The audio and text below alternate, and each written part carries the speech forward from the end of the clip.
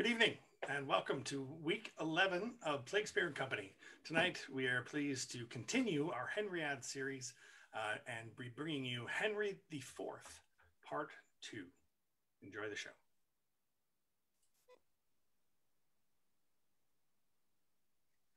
Open your ears. For which of you will stop the vent of hearing when loud rumor speaks? I, from the Orient to the drooping west, making the wind my post horse, still unfold the acts commenced on this ball of earth. Upon my tongues continual slanders ride, the which in every language I pronounce, stuffing the ears of men with false reports. I speak of peace, while covert enmity under the smile of safety wounds the world. And who but rumor, who but only I, make fearful musters and prepared defense, whilst the big year, swollen with some other grief, is thought with child by the stern tyrant war, and no such matter.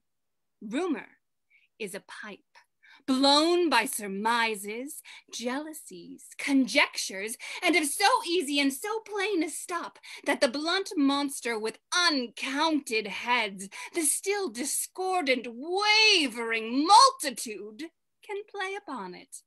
But what need I thus my well-known body to anatomize among my household? Why is rumor here? I run before King Harry's victory, who in a bloody field by Shrewsbury hath beaten down young Hotspur and his troops, quenching the flame of bold rebellion even with the rebels' blood.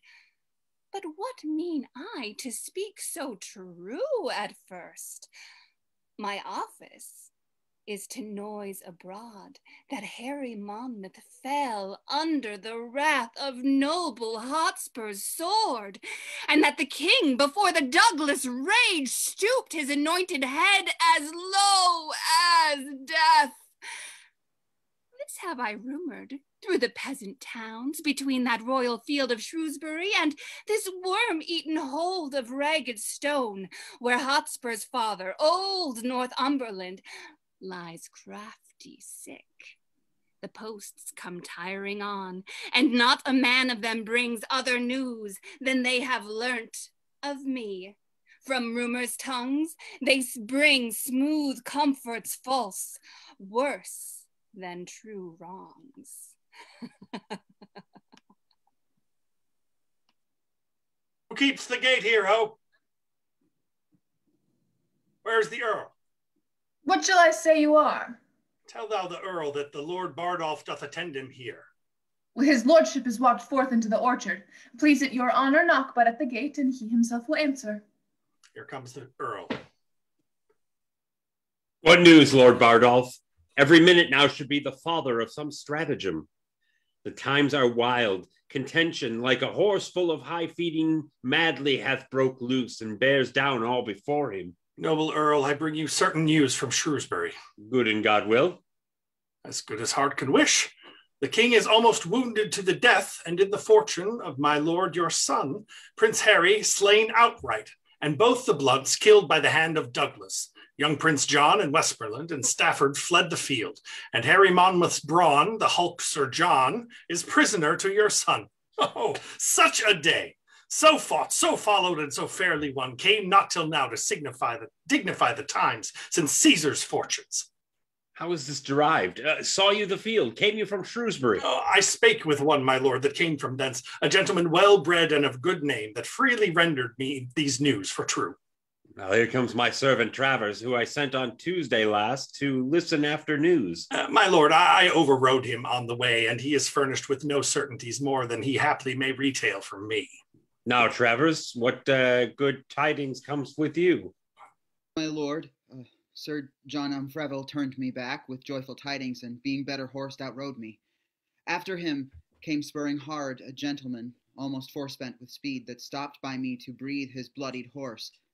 He asked the way to Chester, and of him I did demand what news from Shrewsbury. He told me that rebellion had bad luck, and that young Harry Percy's spur was cold. With that he gave his able horse the head, and bending forward struck his armed heels against the panting sides of his poor jade up to the rowel head, and starting so, he seemed in running to devour the way, staying no longer in question. Again. Said a young Harry Percy's spur was cold. Hot spur, cold spur. That rebellion had met ill luck? My lord, I'll tell you what. If my young lord your son have not the day, upon mine honor, for a silken point I'll give my barity. Never talk of it. Why should that gentleman that rode by Travers give then such instances of loss? What, who, he? He was some hilding fellow that had stolen the horse he rode on, and upon my life spoke it avent her. Look, here comes more news. Yea, this man's brow, like to a tidal leaf, foretells the nature of a tragic volume. So looks the strand whereon the imperious flood hath left a witnessed usurpation. Say, Morton, didst thou come from Shrewsbury? I ran from Shrewsbury, my noble lord, where hateful death put on his ugliest mask to fright our party. How doth my son and brother? Thou tremblest, and the whiteness in thy cheek is apter than thy tongue to tell thy errand. Even such a man, so faint, so spiritless, so dull, so dead in look, so woebegone, drew Priam's curtain in the dead of night. And who would have told him half his Troy was burnt? But Priam found the fire ere he his tongue. And now my Percy's death ere thou reportst it. This thou wouldst say. Your son did thus and thus, your brother thus, so fought the noble Douglas, stopping my greedy ear with their bold deeds.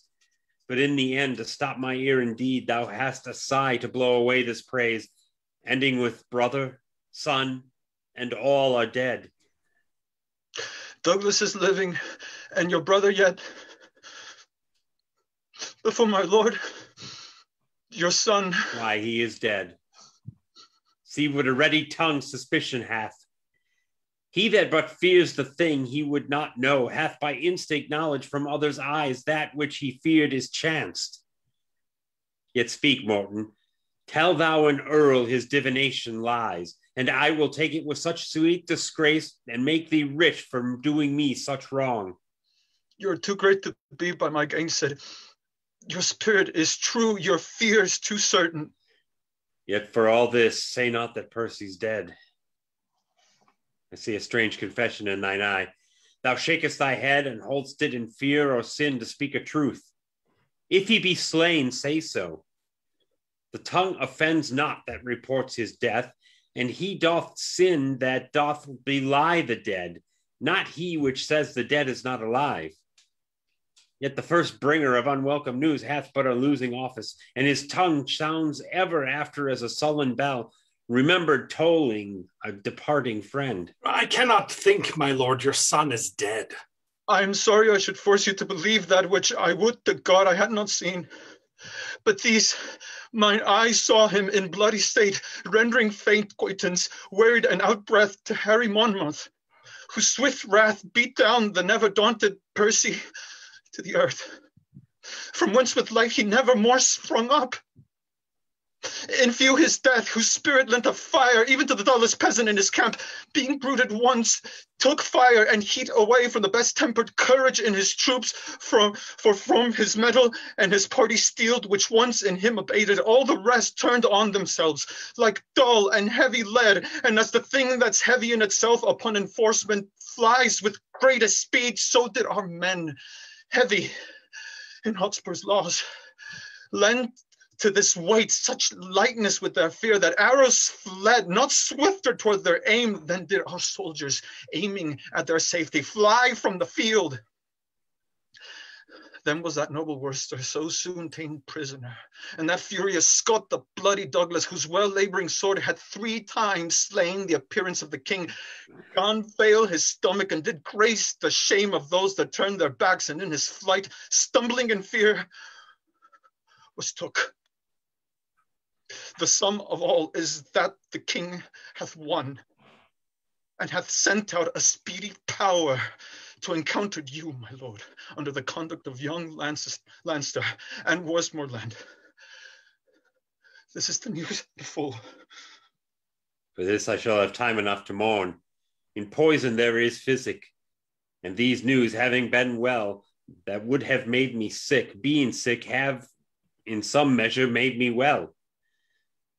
And as the wretch whose fevered, weakened joints like strengthless hinges buckle under life, impatient of his fit, breaks like a fire out of his keeper's arms, even so my limbs, weakened with grief, being now enraged with grief, are thrice themselves. Hence, therefore, thou nice crutch, a scaly gauntlet now with joints of steel must glove this hand. And hence, thou sickly coif, whose that art guard too wanton for the head, which princes, fleshed with conquest, aim to hit.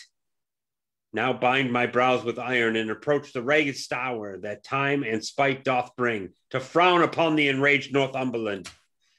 Let heaven kiss earth, and let not nature's hand keep the wild flood confined. Let order die.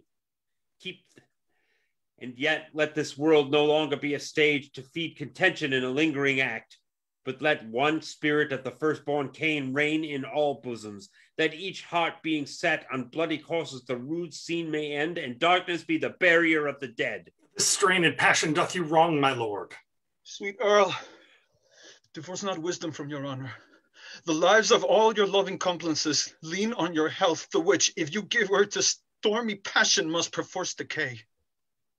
You cast the event of war, my noble lord, and summoned the account of chance before you said, let us make head. It was your presurmise that in the dole of blows your son might drop. You knew he walked your perils on an edge, more likely to fall than to get away. You were advised his flesh was capable of wounds and scars, and that his forward spirit would lift him where most trade of dangers ranged. Yet did you say, go forth. And none of this, though strongly apprehended, could restrain the stiff-born action. What hath then befallen? What doth this bold enterprise bring forth more than that being which was like to be? We all that are engaged to this loss knew that we ventured on such dangerous seas, that if we wrought out life, 'twas 10 to 1. And yet we ventured for the gain proposed, choked the respect of likely peril feared, and since we are o'erset, venture again. Come, we will all put forth body and goods. 'Tis more than time, and my most noble lord, I hear for certain and dare speak the truth. The gentle Archbishop of York is up with well-appointed powers. He is a man who with a double surety binds his followers. My lord, your son had only but the corpse, but shadows and the shows of men to fight. For that same word, rebellion, did divide the action of their bodies from their souls, and they did fight with quiescence, constrained as men drink potions, that their weapons only seemed on our side. Before their spirits and souls, this word, rebellion, it had froze them up, as fish are in a pond. But now the bishop turns insurrection to religion. Supposed sincere and holy in his thoughts, he's followed both with body and with mind, and doth enlarge his rising with the blood of fair King Richard, scrapped from Pomfret stones, derives from heaven his quarrel and his cause, tells them he doth bestride a bleeding land, gasping for life under great Bolingbroke, and more and less do flock do follow him. I knew of this before, but to speak truth, this present grief hath wiped it from my mind. Go in with me and counsel every man the aptest way for safety and revenge.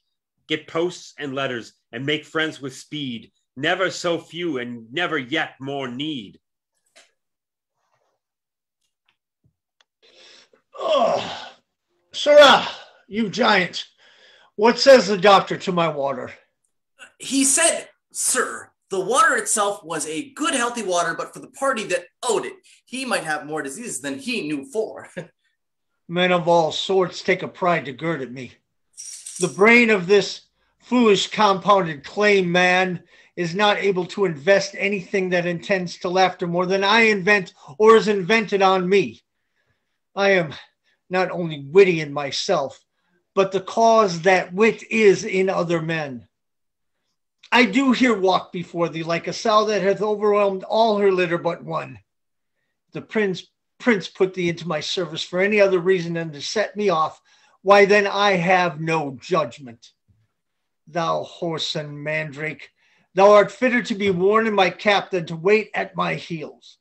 I was never manned with an agate till now, but I will inset you neither in gold nor silver, but in vile apparel, and send you back again to your master for a jewel. The juvenile, the prince your master, whose chin is not yet fledged. I will sooner have a beard grow in the palm of my hand than he shall get one on his cheek, and yet he will not stick to say his face is a face royal. God may finish it when he will. 'Tis not a hair amiss yet. He may keep it still at a face royal, for the barber shall never earn 6 pence out of it, and yet he'll be crowing as if he had writ man ever since his father was a bachelor. He may keep his own grace, but he's almost out of mine, I can assure him. What says Master Dumbleton about the satin for my cloak and my slops? He said, sir, you should procure him better assurance than Bardolph. He would not take his bond and yours. He'd like not the security. Let him be damned like the glutton. Pray God his tongue be hotter, or a horse on archetypal, a rascal yet, forsooth, knave, to bear a gentleman in hand, and then stand upon security. This horse on smoothie pates do now wear nothing but high shoes and bunches of keys at their girdles, and if a man is through with them in honest taking up, then they must stand upon security. I had as lived they would put ratsbane in my mouth and stop it with security. I looked to should have sent me 22 yards of satin, as I'm a true knight, and he sends me security. Well, he may sleep in security, for he hath the horn of abundance, and the lightness of his wife shines through it, and yet cannot he see, though he have his own lantern to light him. Where's Bardolph? He's gone into Smithfield to buy your worship a horse. I bought him in Paul's, and he'll buy me a horse in Smithfield, and I could get me a wife in the stews I were manned, horsed, and wived. Sir, here comes the nobleman that committed the prince for striking him about Bardolph. Wait close, I will not see him. What's he that goes here? Falstaff, and it please your lordship. He that was in question for the robbery. Oh, he, my lord, but he hath since done good service at Shrewsbury, and as I hear, is now going with some charge to the Lord John of Lancaster. What? To York? Call him back again. Oh, Sir John Falstaff. Boy, tell him I am deaf.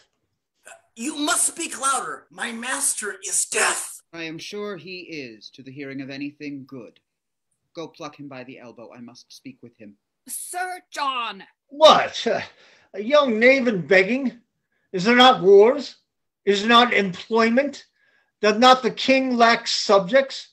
Do not the rebels need soldiers? Though it be shame to be on any side but one, it is worse shame to beg than to be on the worst side. We're worse than the name of rebellion can tell you how to make it. You mistake me, sir. Why, sir, did I say you were an honest man? Setting my knighthood and my soldiership aside, I had lied in my throat if I had said so. I pray you, sir, then set your knighthood and your soldiership aside, and give me leave to tell you you lie in your throat if you say I am any other than an honest man. I gave thee leave to tell me so? I lay aside that which grows to me? If thou getst any leave of me, hang me. If thou takest leave, thou wert better be hanged. You hunt counter. Hence, avaunt. Sir, my lord would speak with you. Sir John Falstaff, a word with you. Oh, my good lord. God give your lordship good time of day. I am glad to see your lordship abroad. I heard your lordship was sick. I hope your lordship goes abroad by advice. Your lordship, though not clean past your youth, have yet some smack of an ague in you, some relish of the saltness of time in you, and I must humbly beseech your lordship to have a reverend care of your health. Sir John, I sent for you before your expedition to Shrewsbury. And please your lordship, I hear his majesty has returned with some discomfort from Wales. I talk not of his majesty. You would not come when I sent for you. And I hear, moreover, his highness has fallen into some wholesome apoplexy. Well, God mend him. I pray you let me speak with you. Well, this apoplexy, as I take it, is a kind of lethargy, and please your lordship, a kind of sleeping in the blood, a whoreson tingling. What tell you me of it? Be it as it is. It hath it original from much grief from study and perturbation of the brain. I have read the cause of his effects in Galen. It is a kind of deafness. I think you are fallen into this disease, for you hear not what I say to you. Oh, very well, my lord, very well. Rather than please you, it is the disease of not listening, the malady of not marking that I am troubled withal. To punish you by the heels would amend the attention of your ears, and I care not if I do become your physician. I am as poor as Job, my lord, but not so patient.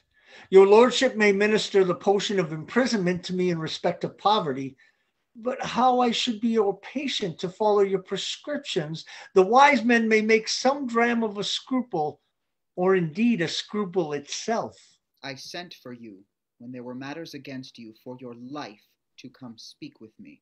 And I was then advised by my learned counsel in the laws of this land service, I did not come. Well, the truth is, Sir John, you live in great infamy. He that buckles himself in my belt cannot live less. Your means are very slender, and your waist is great. I would it were otherwise. I would my means were greater and my waist slenderer. You have misled the youthful prince. The young prince hath misled me. I am the fellow with the great belly, and he my dog. Well, I am loath to gall a new-healed wound. Your day's service at Shrewsbury hath a little gilded over your night's exploit on Gatchill. You may thank the unquiet time for your quiet or posting that action. My lord? But, since all is well, keep it so. Wake not a sleeping wolf. To wake as a wolf is as bad as smell a fox. What, you are as a candle, the better part burnt out. A wassail candle, my lord, all tallow. If I did say of wax, my growth would approve the truth. There is not a white hair in your face but should have his effect of gravity. His effect of gravy? Gravy? Gravy. You follow the young prince up and down like an ill angel. Not so, my lord, your ill angel is light, but I hope he that looks upon me will take me without weighing, and yet in some respects I grant I cannot go. I cannot tell virtue is of so little regard in these costermongers' times that true valor is turned borrowed, pregnancy is made of a tapster, and his quick wit wasted in giving reckonings. All the other gifts pertinent to man as the malice of this age shapes them are not worth a gooseberry. You that are old consider not the capacities of us that are young. You do measure the heat of our livers with the bitterness of your galls, and we that are in the wayward of our youth, I must confess, are wags too.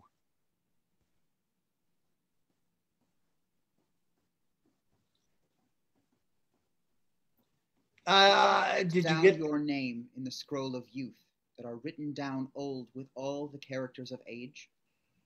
Have you not a moist eye, a dry hand, a yellow cheek, a white beard, a decreasing leg, an increasing belly? Is not your voice broken, your wind short, your chin double, your wit single, and every part about you blasted with antiquity? And will you yet call yourself young? Fie, Sir John. My lord, I was born about 3 o'clock in the afternoon with a white head and something of a round belly. For my voice, I have lost it with hallowing and singing of anthems. To reprove my youth further, I will not. The truth is, I am only old in judgment and understanding, and he that will caper with me for 1,000 marks, let him lend me the money and have at me. For the box of the year that the prince gave you, he gave it like a rude prince, and you took it like a sensible lord. I've checked him for it, and the young lion repents. Marry, not in ashes and sackcloth, but in new silk and old sack. Well, God send the prince a better companion. God send the companion a better prince. I cannot rid my hands of him. Well, the king hath severed you. I hear you are going with Lord John of Lancaster against the Archbishop and the Earl of Northumberland. Yea, I thank you, pretty sweet wit, for it. But look you pray, all you that kiss my lady peace at home, that our armies join not in a hot day. For by the Lord, I take but 2 shirts out with me, and I mean not to sweat extraordinarily. If it be a hot day and I brandish anything but a bottle, I might never spit white again. There is not a dangerous action can peep out of his head, but I am thrust upon it. Well, I cannot last forever. But it was always yet the trick of our English nation, if they have a good thing, to make it too common.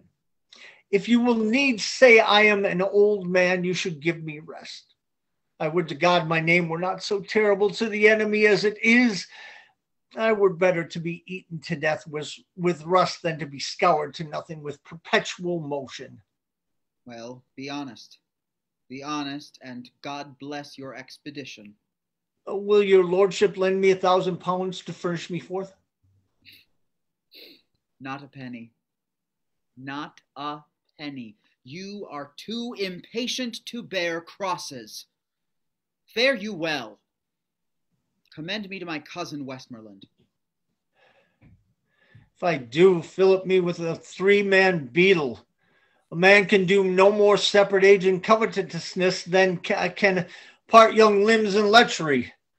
But the gout galls the one and the pox pinches the other, and so both the degrees prevent my curses. Boy! Oh, sir!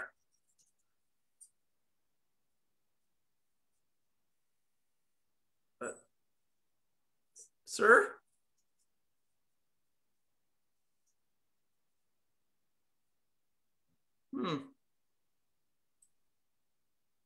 What money is in my purse? 7 groats and 2 pence. Oh, I can get no remedy against this consumption of the purse. Borrowing only lingers and lingers it out. But the disease is incurable. Go bear this letter to my Lord of Lancaster, this to the Prince, and this to the Earl of Westmorland, this to the old Mistress Ursula, whom I have weakly sworn to marry since I have perceived the first white hair of my chin about it. You know where to find me?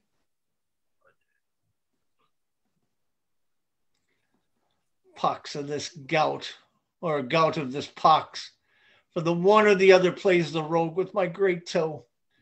'Tis no matter if I do halt, I have the wars for my color, and my pension shall seem the more reasonable. Good wit will make use of anything. I will turn diseases to commodity.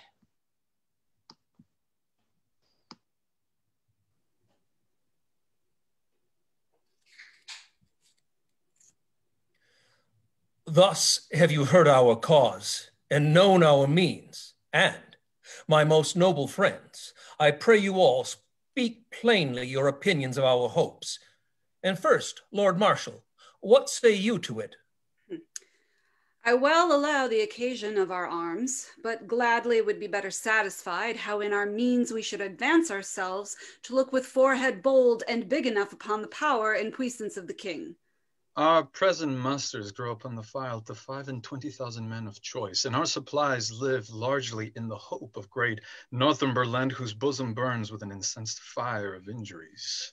The question then, Lord Hastings, standeth thus: whether our present 25,000 may hold up head without Northumberland. With him we may. Yea, marry, there's the point. But if without him we be thought too feeble, my judgment is we should not step too far till we had his assistance by the hand. For in a theme so bloody-faced as this, conjecture, expectation, and surmise of aids uncertain should not be admitted. 'Tis very true, Lord Bardolph, for indeed, It was young Hotspur's cause at Shrewsbury. It was, my lord, who lined himself with hope, eating the air and promise of supply, flattering himself in project of a power much smaller than the smallest of his thoughts, and so with great imagination, proper to madmen, led his powers to death, and winking leapt into destruction. But by your leave, it never yet did hurt to lay down likelihoods and forms of hope. Yes, if this present quality of war, indeed the instant action, a cause on foot, lives so in hope, as in an early spring we see the appearing buds, which to prove fruit, hope gives not so much warrant as despair that frosts will bite them.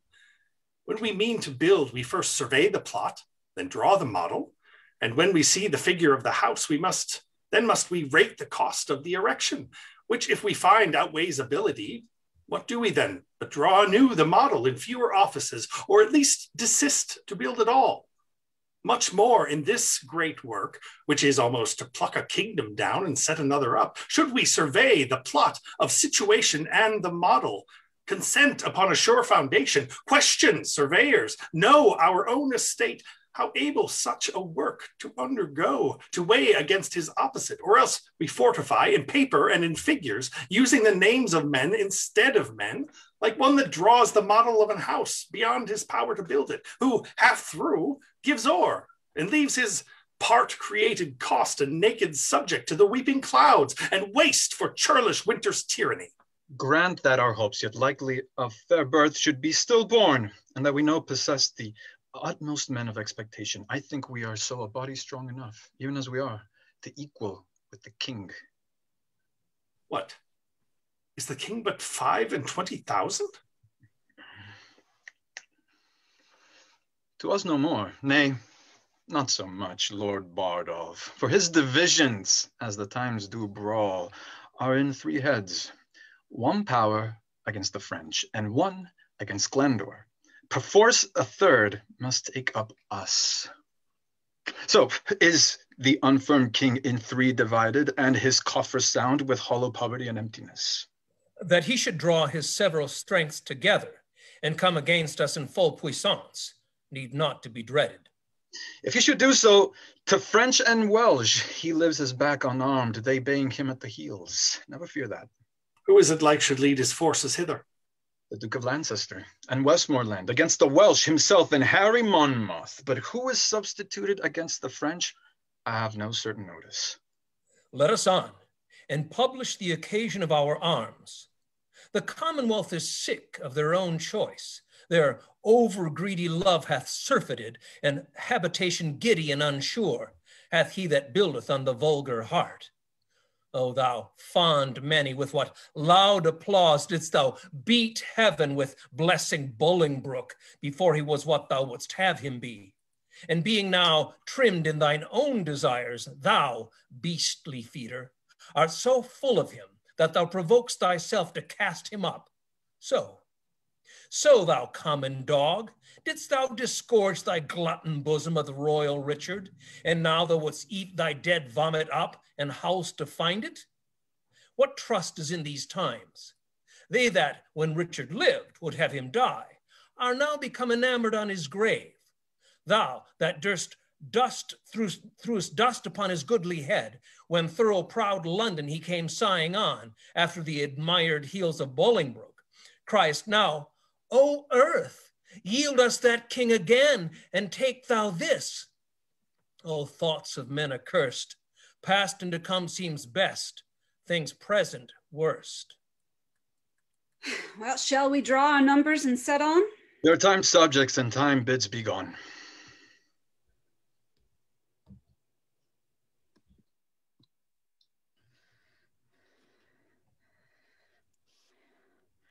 Master Fang! Have you entered the action? It is entered. Oh, where's your yeoman? Is it a lusty yeoman? Will it stand to it? Sirrah, where's Snare? Oh, Lord, aye. Good Master Snare. Here. Snare, we must arrest Sir John Falstaff. Yeah, good Master Snare. I have entered him and all. It may chance cost some of us our lives, for he will stab. Oh, Alas the day, take heed of him. He stabbed me in mine own house most beastly. In good faith, cares not what mischief he does, if his weapon be out. He will foin like any devil, and will spare neither man, woman, nor child. If I can close with him, I care not for his thrust. Oh, no, nor I neither. I'll be at your elbow. And I but fist him once, and it comes but within my vice. I am undone by his going. I warrant you, he's an infinitive thing upon my score. Good Master Fang, hold him sure. Yeah. Good Master Snare, let him not scape. Comes continually to Pie Corner, saving your manhoods, to buy a saddle. And he is indebted to dinner at the Lover's Head in Lombard Street to Master Smooths the Silkman. I pray you, since my Axion is entered and my case so openly known to the world, let him be brought into his answer. 100 mark is a long one for a poor lone woman to bear, and I have borne and borne and have been fobbed off and fobbed off and fobbed off and from this day to that day, that it is a shame to be thought on. There is no honesty in such dealing unless a woman should be made an ass and a beast to bear every knave's wrong. Oh, yonder he comes, and that errant mumsy-nosed knave Bardolph with him. Well, do your offices. Do your offices. Master Fang, Master Snare, do me your offices. Oh, now, whose mare's dead? What's the matter? I arrest you at the suit of Mistress Quickly. Away, varlets. Draw, Bardolph. Cut me off the villain's head. Throw the queen in the channel. Throw me in the channel. I'll throw thee in the channel. Wilt thou, thou bastardly rogue, murderer, ah, thou honeysuckle villain, wilt thou kill God's officers and the king's, huh? Oh, thou honey seed rogue, thou art a honey seed, and a man quiller, and a woman quiller. Keep them off, Bardolph. A rescue! A rescue! The people bring a rescue or two! Yeah. No!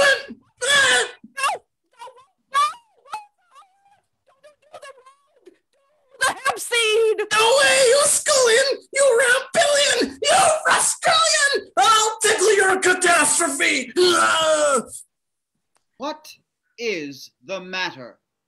Keep the peace here. Ho! Good, my lord. Be good to me. I beseech you, stand to me. How now, Sir John? What, are you brawling here?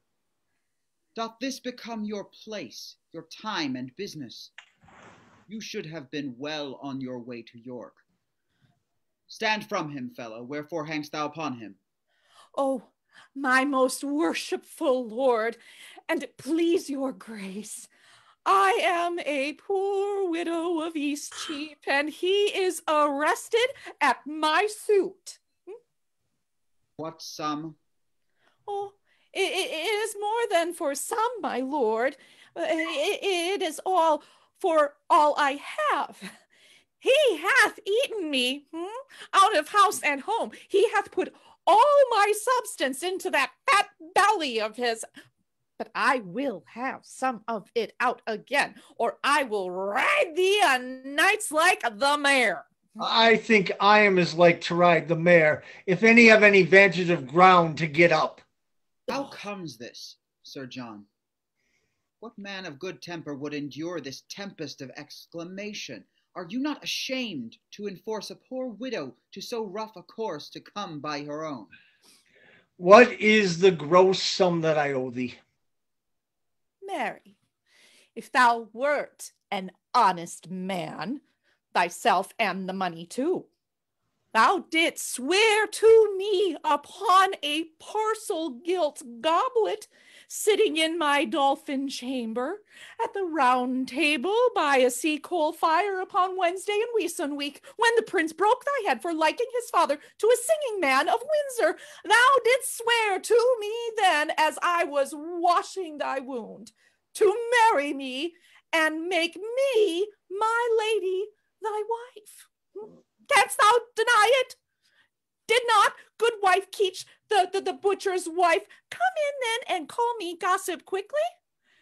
Coming in to borrow a mess of vinegar, telling us she had a good dish of prawns, whereby thou didst desire to eat some, whereby I told thee they were all ill for green wound, and didst thou not, when she was gone downstairs, desire me to be no more so familiarity with such poor people, saying that ere long they should call me madam? And didst thou not kiss me and bid me fetch thee 30 shillings? I put thee now to thy book oath. Deny it if thou canst. My lord, this is a poor mad soul, and she says up and down the town that her eldest son is like you. She hath been in good case, and truth is, poverty hath distracted her. But for these foolish officers, I beseech you, I may have redress against them. Sir John, I am well acquainted with your manner of wrenching the true cause the false way. Yeah. It is not a confident brow, nor the throng of words that come with such more than impudent sauciness from you, can thrust me from a level consideration. You have, as it appears to me, practiced upon the easy-yielding spirit of this woman, and made her serve your uses both in purse and in person. Yea, in truth, my lord. Prithee, peace. Pay her the debt you owe her, and unpay the villainy you have done with her. The one you may do with sterling money, and the other with current repentance. My lord, I will not undergo this sneap without reply. You call honorable boldness impudent sauciness. If a man will make curtsy and say nothing, he is virtuous. No, my lord, my humble duty remembered, I will not be your suitor. I say to you, I do desire deliverance from these officers, being upon hasty employment in the king's affairs. You speak as having power to do wrong, but answer the effect of your reputation and satisfy the poor woman. Come hither, hostess. Now, Master Gower, what news? The king, my lord, and Harry, Prince of Wales, are near at hand. The rest the paper tells. As I am a gentleman. Oh, faith, you said so before. As I am a gentleman. Come, no more words of it. By this heavenly ground I tread on, I must be fain to pawn both my plate and the tapestry of my dining chambers. Glasses. Glasses is the only drinking, and for thy walls a pretty slight drollery, or the story of the prodigal, or the German hunting in the waterwork is worth 1,000 of these bed hangers and these fly-bitten tapestries. Let it be £10 if thou canst. Come, and 'twere not for thy humours, there's not a better wench in England. Go, wash thy face, and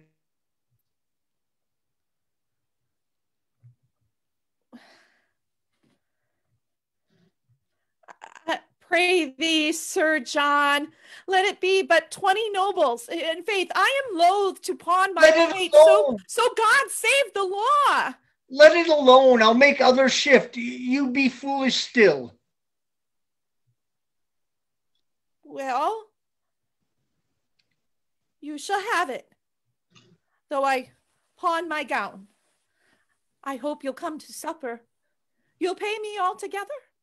Will I live? Go with her. With her, hook on, hook on. Will you have Altier sheep meet you at supper? No more words. Let's have her. I've heard better news. What's the news, my lord? Where lay the king tonight? At Basingstoke, my lord. I hope, my lord, all's well. What is the news, my lord? Come all his forces back? No, 1,500 foot, 500 horse are marched up to my lord of Lancaster against Northumberland and the Archbishop. Come the king back from Wales, my noble lord. You shall have letters of me presently. Come, go along with me, good Master Gower. My lord. What's the matter? Master Gower, shall I entreat you with me to dinner? I must wait upon my good lord here. I thank you, good Sir John. Sir John, you loiter here too long, being you are to take soldiers up in counties as you go. Will you sup with me, Master Gower? What foolish master taught you these manners, Sir John? Master Gower, if they become me not, he was a fool that taught them me. This is the right fencing grace, my lord. Tap for tap, and so part fair. The Lord lighten thee. Thou art a great fool.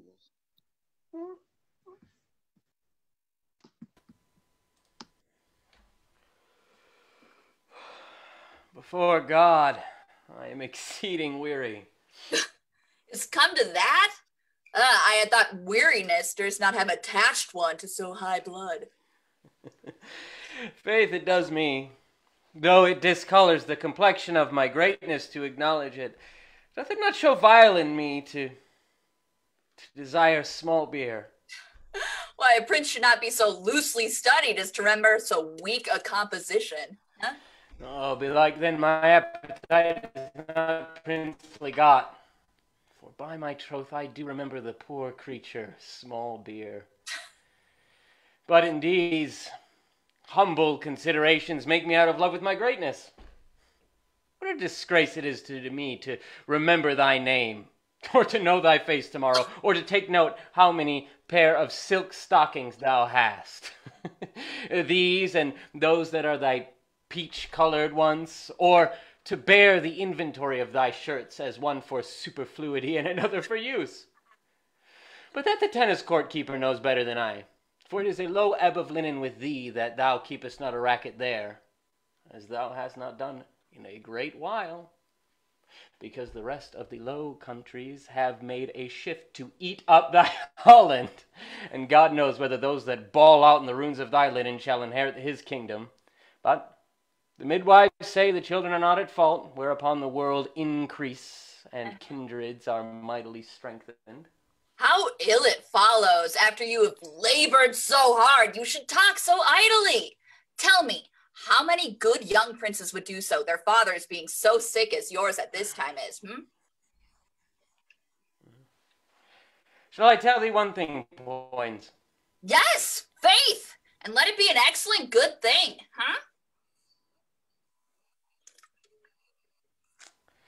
It shall serve among wits of no higher breeding than thine. Go to. I stand the push of your one thing that you will tell,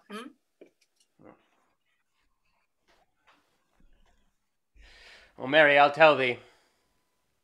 It is not meet that I should be sad. Now my father is sick. Albeit I could tell thee, as to one it pleased me for fault of a better to call a friend, I could be sad, and sad indeed too. Very heartily upon such a subject. By his hand, thou thinkest me as far in the devil's book as thou in Falstaff for obduracy and persistency. Let the end try the man. But I'll tell thee, my heart bleeds inwardly, for my father is so sick. And keeping such vile company as thou art hath in reason taken from me all ostentation of sorrow. The reason? What wouldst thou think of me, if I should weep? I would think thee to be a most princely hypocrite. It would be every man's thought, and thou art a blessed fellow to think as every man thinks. Never a man's thought in the world keeps the road better way than thine. Every man would think me a hypocrite indeed, and what excites your most worshipful thought to think so? Why, because you have been so lewd and so much engrafted to Falstaff? And to thee. By this light I am well spoke on.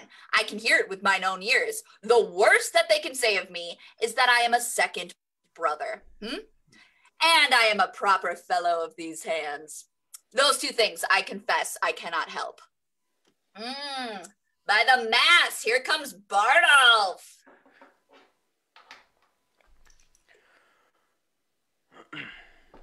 Oh, and the boy that I gave Falstaff. I had him for from me a Christian, and look if the fat villain have not transformed him ape. God save your grace. And yours, most noble Bardolph. You virtuous ass, you bashful fool. Must you be blushing? Wherefore blush you now, huh? What a maidenly man-at-arms are you become? Is such a matter to get a pottle pot's maidenhead, What calls me in now, my lord, through a red lattice? I could discern no part his face from the window. At last I spied his eyes, and methought he had made 2 holes in the whale's wife's petticoat, and so peeped through. Has not the boy profited? Away, you horse and upright rabbit, away. Away, you rascally Althea's dream, away! Oh, instruct us, boy. What dream, boy? Oh, Mary, my lord, Althea dreamed that she was delivered of a firebrand, and therefore I call her dream. A crown's worth for good interpretation. There 'tis, boy. Oh, that this blossom could be kept from cankers. Well, there is 6 to preserve thee. And you do not make him hanged among you, the gallows shall have wrong. And how doth thy master, Bardolph? Well, my lord, he heard from your grace. He heard of your grace's coming to town. There's a letter for you. Delivered with good respect. And how doth thy mortal mass your master? In bodily health, sir. Mary, the immortal part needs a physician, but that moves not him, though that it be sick. He dies not.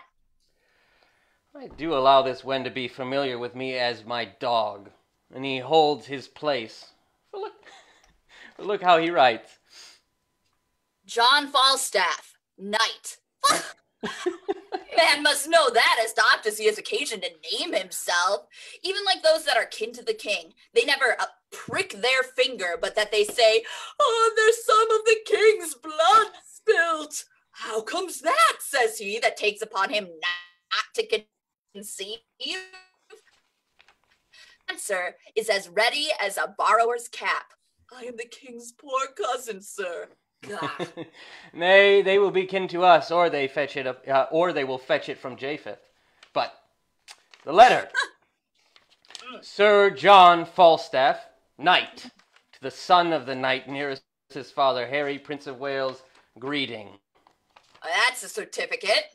Oh, peace. I will imitate the honorable Romans in brevity.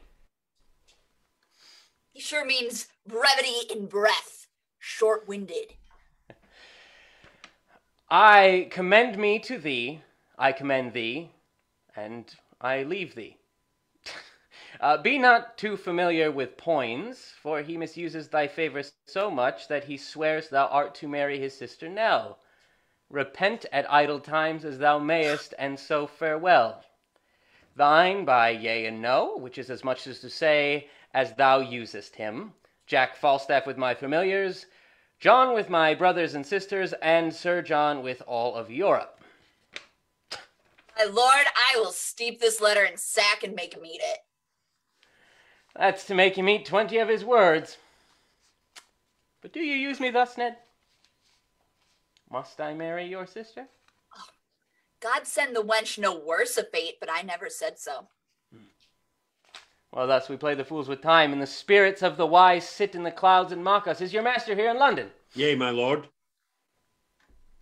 Ah, where's Tupsy? Doth the old boar feed in the old Frank? At the old place, my lord, in Eastcheap.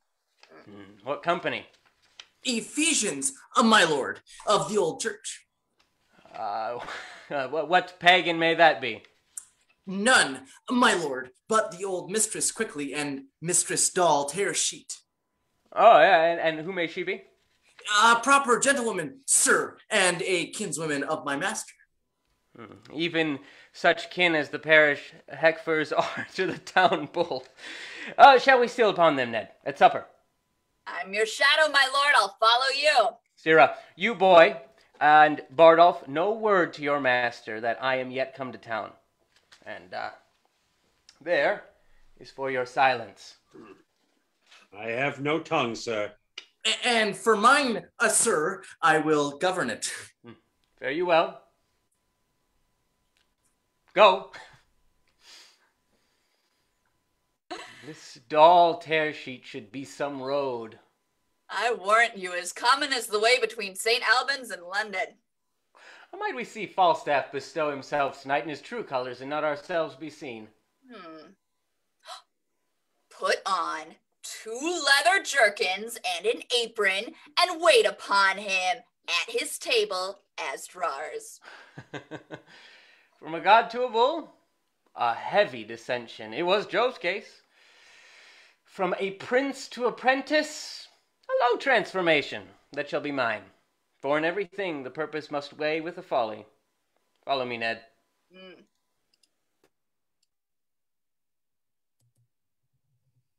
I pray thee, loving wife and gentle daughter, give even way unto my rough affairs. Put not you on the visage of the times, and be like them to Percy troublesome. I have given over, and I will speak no more.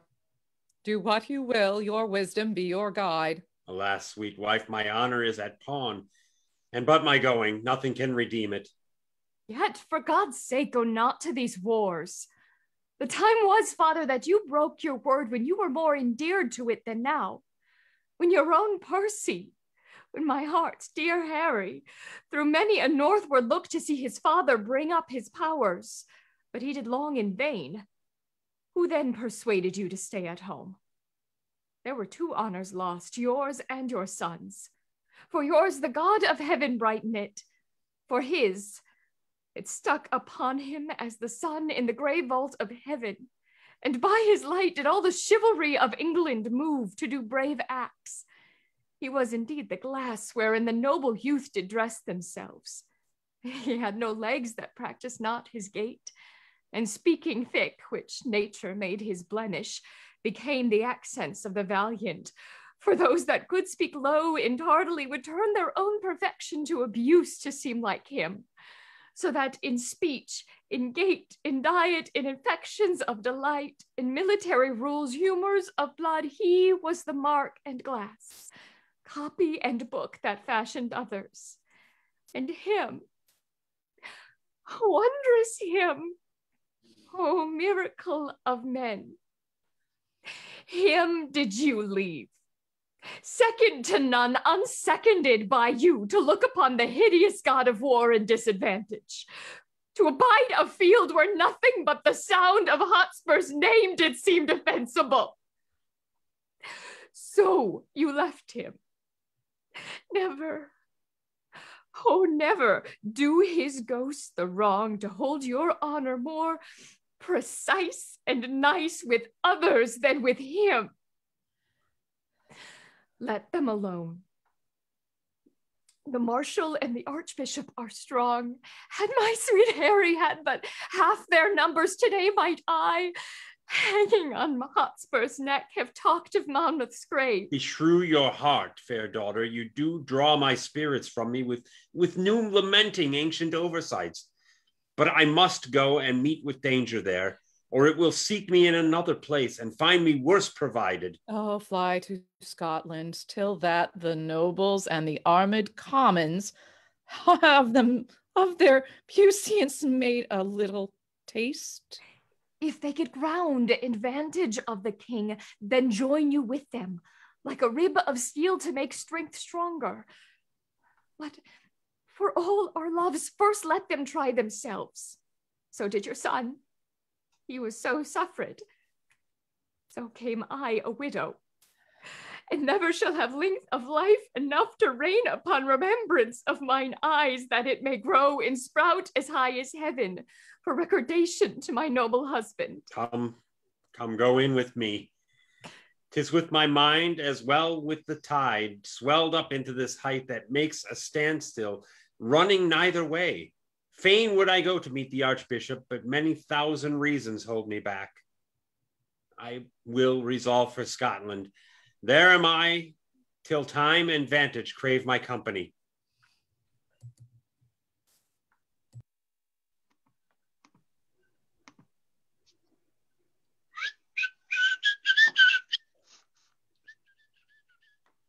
What the devil hast thou brought there? Apple Johns? Thou knowest Sir John cannot endure an Apple John. Mass, thou sayest true. The prince once set a dish of apple johns before him, and told him they were 5 more Sir Johns, and putting off his hat said, I will now take my leave of these 6 dry, round, old, withered knights. It angered him to the heart, but he had forgot that. Why then cover and set them down, and see if thou canst find out sneak's noise. Mistress Tearcheat would fain hear some music. Dispatch. The room where they supped is too hot. They'll come in straight. Here will be the prince and Master Poins anon, and they will put on 2 of our jerkins and aprons, and Sir John must not know of it. Bardolph hath brought word. And by the mass, here will be old Eudes. It will be an excellent stratagem. Well, I'll see if I can find out sneak. Faith. Sweetheart, methinks now you are in excellent good temporality. Your pulsage beats as extraordinarily as a heart would desire. And your color, I warrant you, is as red as any rose in good truth law. Oh, but in faith, you have drunk too much canaries.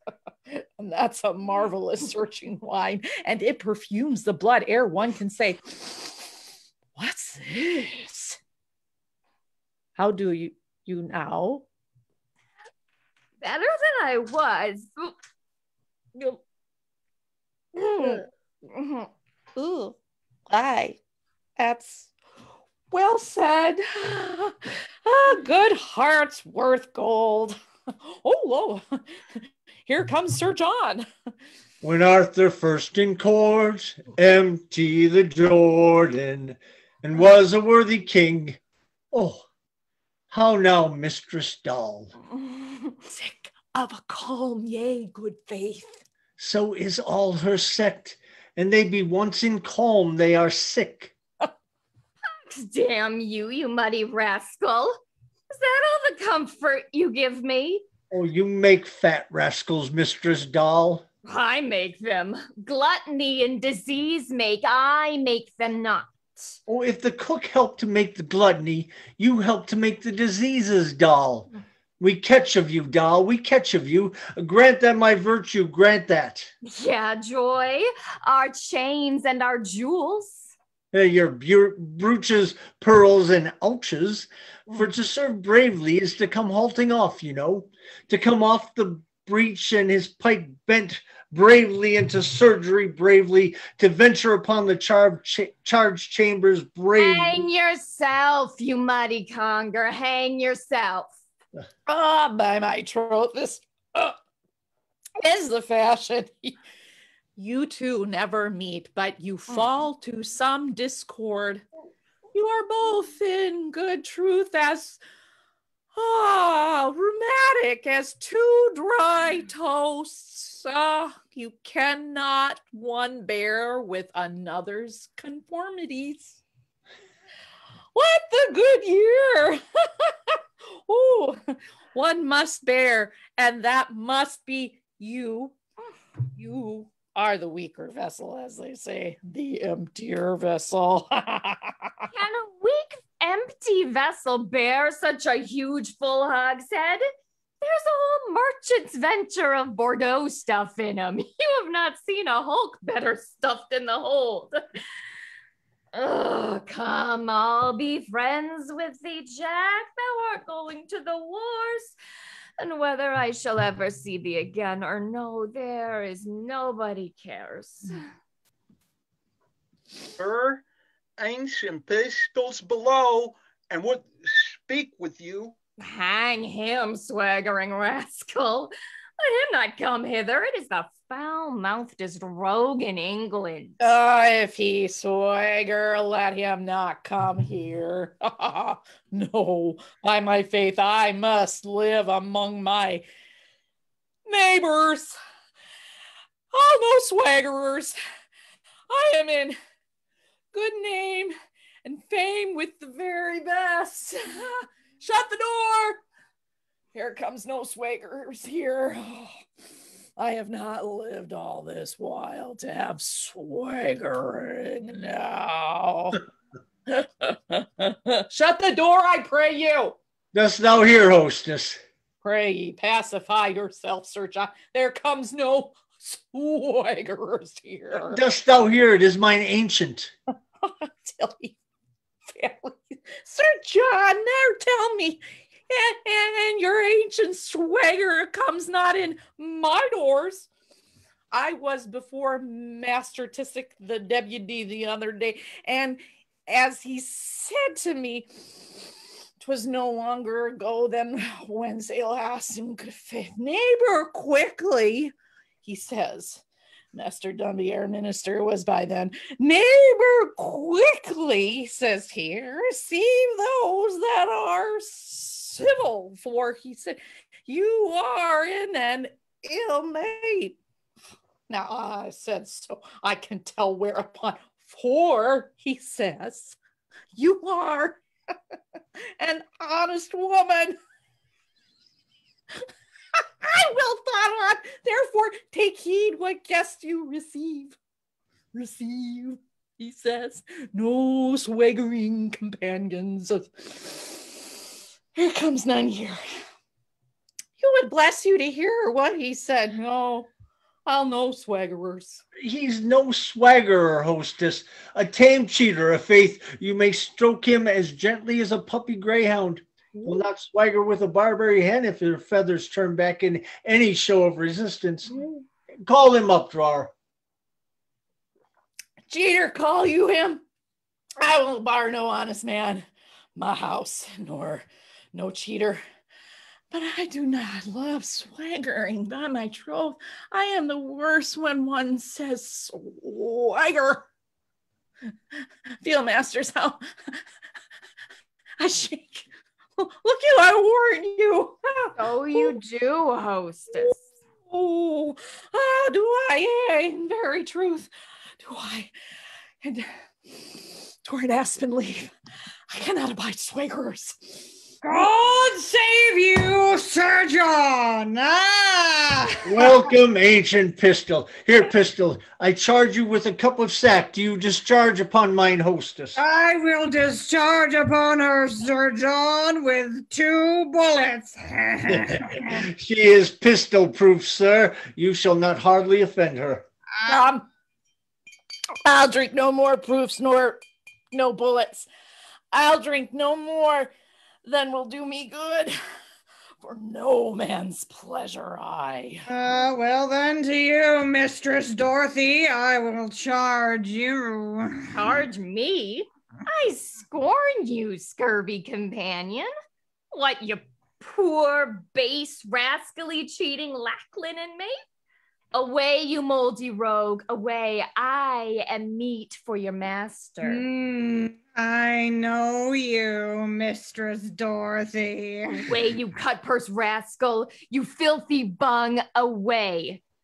By this wine, I'll thrust my knife in your moldy chaps and you play the saucy cuddle with me. Away, you bottle ale rascal. You basket hilt stale juggler, you. Since when? I pray you, sir, God's light with 2 points on your shoulder. Much. God, let me not live, but I will murder your ruff for this. No more, pistol. I would not have you go off here. Discharge yourself of our company, pistol. Oh, good Captain Pistol, not here, sweet Captain. Captain, thou abominable damn cheater. Art thou not ashamed to be called captain? And captains were of my mind, they would truncheon you out for taking their names upon you before you have earned them. You, a captain. You slave, for what? For tearing a poor whore's rough in a bonny house? You captain. Hang him, rogue. He lives upon moldy stewed prunes and dried cakes. Captain! God's light! These villains will make the word as odious as the word occupy, which was an excellent good word before it was ill-sorted. Therefore, captains had need look to it. Go down, good ancient. Hark thee hither, Mr. Skull. Not I. I tell thee what, Corporal Bardolph, I could tear her. I'll be revenged of her. Oh, pray thee, go down. I'll see her damned first to Pluto's damned lake, by this hand to the infernal deep, with Erebus and tortures vile also. Hold hook and line, say I. Down, down, dogs, down, fighters. Have we not a Hiren here? Oh, good Captain, peace up, be quiet. It is very late in faith. I beseech you now.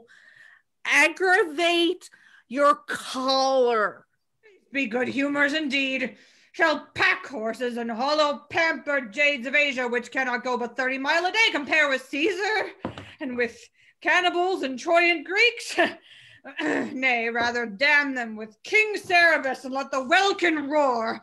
Shall we fall foul for toys? Oh, by my troth, Captain, these are very bitter words. Gone, good ancient. This will grow to a brawl anon. Die men like dogs, give crowns like pins. Have we not Hiren here? Ay, my word, Captain, there's none such here. What a good year. Do you think I would deny her? For God's sake, be quiet. Then feed and be fat, my fair Callipolis.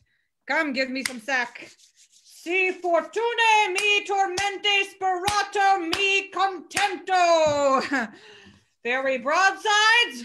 No, let the fiend give fire. Give me some sack, and sweetheart, lie thou there. Come, the full points here, and our et cetera's no thing. Pistol, I would be quiet. Sweet knight, I kiss thy neef. Oh. What, we have seen the 7 stars. For God's sake, thrust him downstairs. I cannot endure such a fustian rascal.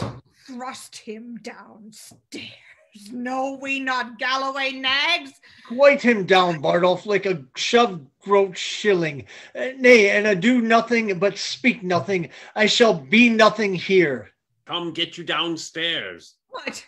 Shall we have incision? Shall we imbrue? Oh, then death rock me asleep, abridge my doleful days, and why then let grievous ghastly gaping wounds untwine the sisters 3. Come, Atropos, I say, come! God, here's goodly stuff toward. Give me my rapier, boy. I pray thee, Jack, I pray thee do not draw. Get you downstairs. Here's a goodly tumult. I'll forswear keeping house afore I'll be in these tirets and frights. So, murderer, I warrant now. Alas, alas, put up your naked weapons. Put up your naked weapons. I pray thee, Jack, be quiet. The rascal's gone. Oh, you whoreson little valiant villain, you. Oh, are you not hurt in the groin? Oh, methought I made a shrewd thrust at your belly. Have you turned him out of doors? Yea, sir, the rascal's drunk. You have hurt him, sir, in the shoulder. A rascal to brave me. Oh, you sweet little rogue, you. Alas, poor ape, how thou sweatst. Come, let me wipe thy face. Oh, come on, you horse and chops. Oh, rogue. In faith, I love thee. Thou art as valorous as Hector of Troy, worth 5 of Agamemnon, and 10 times better than the 9 worthies. Ah, villain. Ah, rascally slave, I will toss the rogue in a blanket. Do, and thou darest for thy heart, and thou dost, I'll canvas thee between a pair of sheets. The music has come, sir. Oh, let them play. Play, sirs. Sit on my knee, doll. A rascal bragging slave. The rogue fled from me like quicksilver. Have faith, and thou followedst him like a church, thou whoresome little tidy Bartholomew boar pig. When wilt thou leave fighting a days and foining a nights and begin to patch up thine own body for heaven? Oh, peace, good doll. Do not speak like a death's head. Do not bid me remember mine end. Sirrah, what humor's the prince of? Oh, a good, shallow young fellow. It would have made a good pantler, would a chipped bread well.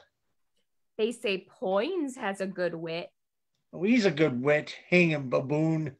His wit's as thick as Tewkesbury mustard. There's no more conceit in him than in a mallet. Why does the prince love him so then? Because their legs are both of a bigness, and he plays at quoits well, and eats conger and fennel, and drinks off candles, ends for flapdragons, and rides the wild mare with the boys, and jumps upon joined stools, and swears with a good grace, and wears his boots very smooth, like unto the sign of the leg, and breeds no bait with telling of discreet stories and such other gambol faculties. It has that shows a weak mind and an able body, for the which the prince admits him. For the prince himself is such another. The weight of a hair will turn the scales between their avoidropoise. Not this knave of a wheel have his ears cut off? Speed him before his whore. Look where the withered elder hath not his pole clawed like a parrot. Is it not strange that desire should so many years outlive performance? Saturn and Venus this year in conjunction. What says the almanac to that? And look, whether the fiery Trigon, his man, be not lisping to his master's old tables, his notebook, his counsel keeper. Thou dost give me flattering busses. By my troth, I kiss thee with the most constant heart. I am old. I love thee better than I love e'er a scurvy young boy of them all. What stuff wilt have a curdle of? I shall receive money at Thursday, shalt have a cap tomorrow. A merry song, come, it grows late. Will to bed. Thou forget me when I am gone. By my troth, thou set me a weeping, and thou sayest so. Prove that ever I dress myself handsome till thy return. Well, hearken to the end. Some sack, Francis. Anon, sir. Ah, a bastard son of the king's. And art not thou Poins his brother? Why, thou globe of sinful continents, what a life dost thou lead? Better than thou. I am a gentleman. Thou art a drawer. Ah, very true, sir, and I come to draw you out by the ears. Oh, Lord, preserve thy grace. By my troth, welcome to London. Oh, now the Lord bless that sweet face of thine. Jesus, are you come from Wales? Thou whoresome mad compound of majesty, by this light flesh and corrupt blood, thou art welcome. How? You fat fool, I scorn you. My lord, he will drag you out of your revenge and turn all to merriment if you take not the heat. You whoreson uncandle, mind you, how vilely did you speak of me even now before this honest, virtuous, civil gentlewoman? That's blessing of your good heart. And so she is, by my troth. Didst thou hear me? Yea, and you knew me, as you did when you ran away by Gadshill. You knew I was at your back and spoke it on purpose to try my patience. No, not so. I did not think thou wast within hearing. I shall drive you then to confess the willful abuse and then know how to handle you. No abuse, Hal. On my honor, no abuse. Not to dispraise me. Call me a pantler and bread chipper and I know not what. No abuse, Hal. No abuse? No abuse, Ned. In the world, honest Ned, none. I just praised him before the wicked, that the wicked turns to the prince might not fall in love with thee, in which doing I have done the part of a careful friend and a true subject, and thy father is to give me thanks for it. No abuse, Hal. None, Ned. None, no faith, boys, none. See now whether pure fear and entire cowardice doth not make thee wrong this virtuous gentlewoman to close with us. Is she of the wicked? Is thine hostess here of the wicked? Or is thy boy of the wicked? Or honest Bardolph, whose zeal burns in his nose of the wicked? Answer, thou dead elm, answer. Thy fiend hath pricked down Bardolph irrecoverably, and his face is Lucifer's privy kitchen, which he doth nothing but roast malt worms. For the boy there is good angel about him, but the devil blinds him too. For the women? For one of them, she is in hell already, and burns poor souls. For the other, I owe her money, and whether she be damned for that, I know not. No, I warrant you. No, I think thou art not. I think thou art quit for that.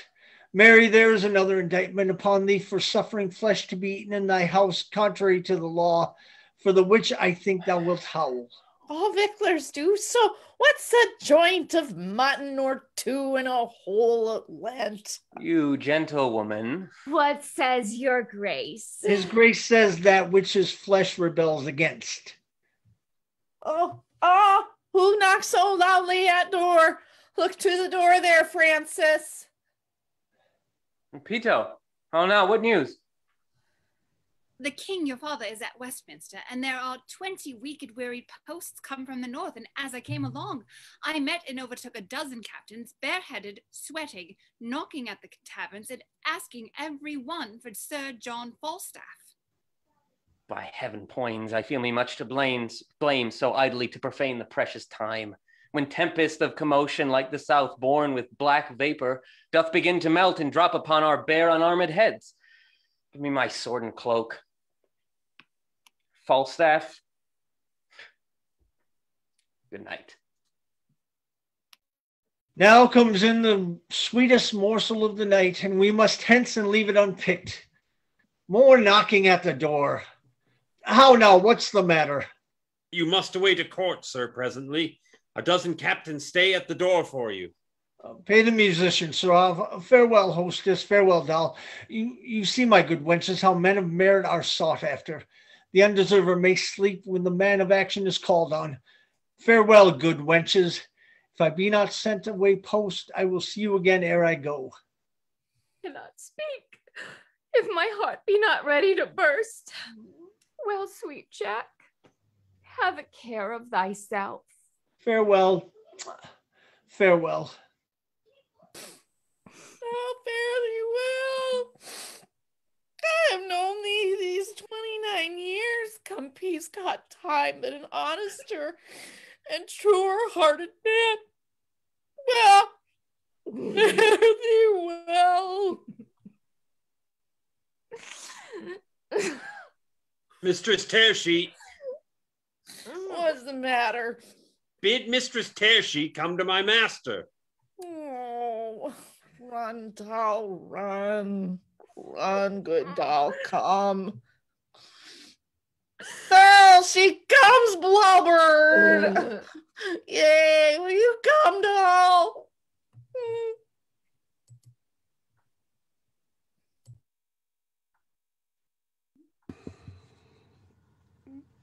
Go, call the Earls of Surrey and of Warwick. But ere they come, bid them read o'er these letters, and well consider them. Make good speed. How many thousand of my poorest subjects are at this hour asleep? Sleep. Oh, gentle sleep. Nature's soft nurse, how have I frighted thee that thou no more wilt weigh my eyelids down and steep my senses in forgetfulness?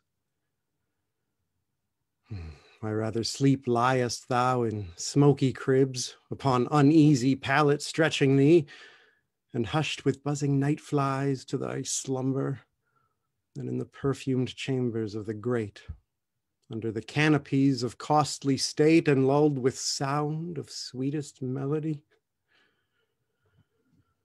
O thou dull god, why liest thou with the vile in loathsome beds, and leavest the kingly couch a watch case or a common alarm bell? Wilt thou upon the high and giddy mast seal up the shipboy's eyes and rock his brains in cradle of the rude imperious surge, and in the visitation of the winds, who take the ruffian billows by the top, curling their monstrous heads and hanging them with deafing clamor in the slippery clouds, that with the hurly death itself awakes? Canst thou, O partial sleep, give then repose to the wet sea boy in an hour so rude, and in the calmest and most stillest night, with all appliances and means to boot, deny it to a king? Then happy, lo, lie down. Uneasy lies the head that wears a crown.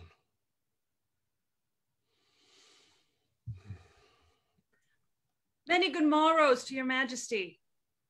Is it good morrow, lords? 'Tis 1 o'clock and past. Why then, good morrow to you all, my lords. Have you read o'er the letters that I sent you? We have, my liege.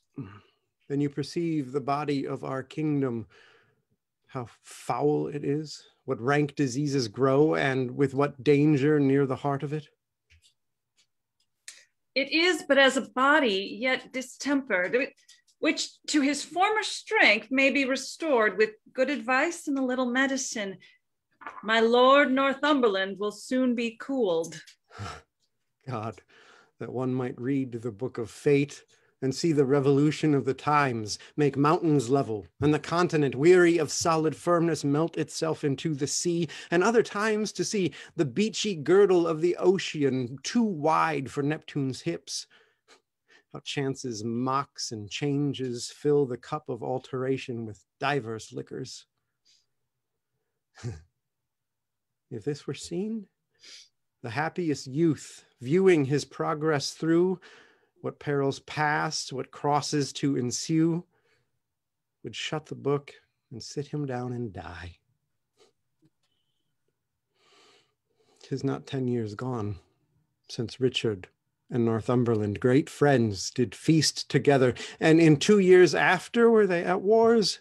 It is but 8 years since this Percy was the man nearest my soul, who like a brother toiled in my affairs and laid his love and life under my foot.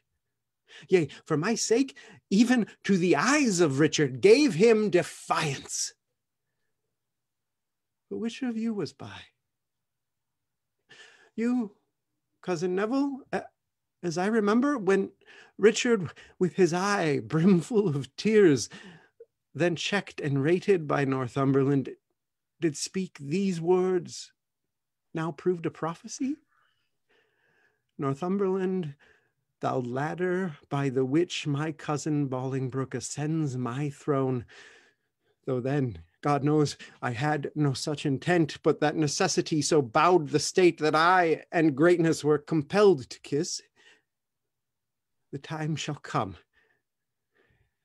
Thus did he follow it. The time will come that foul sin, gathering head, shall break into corruption. So went on, foretelling the same time's condition and the division of our amity. There is a history in all men's lives, figuring the natures of the times deceased, the which observed, a man may prophesy with a near aim of the main chance of things as yet not come to life, who in their seeds and weak beginning lie intreasured.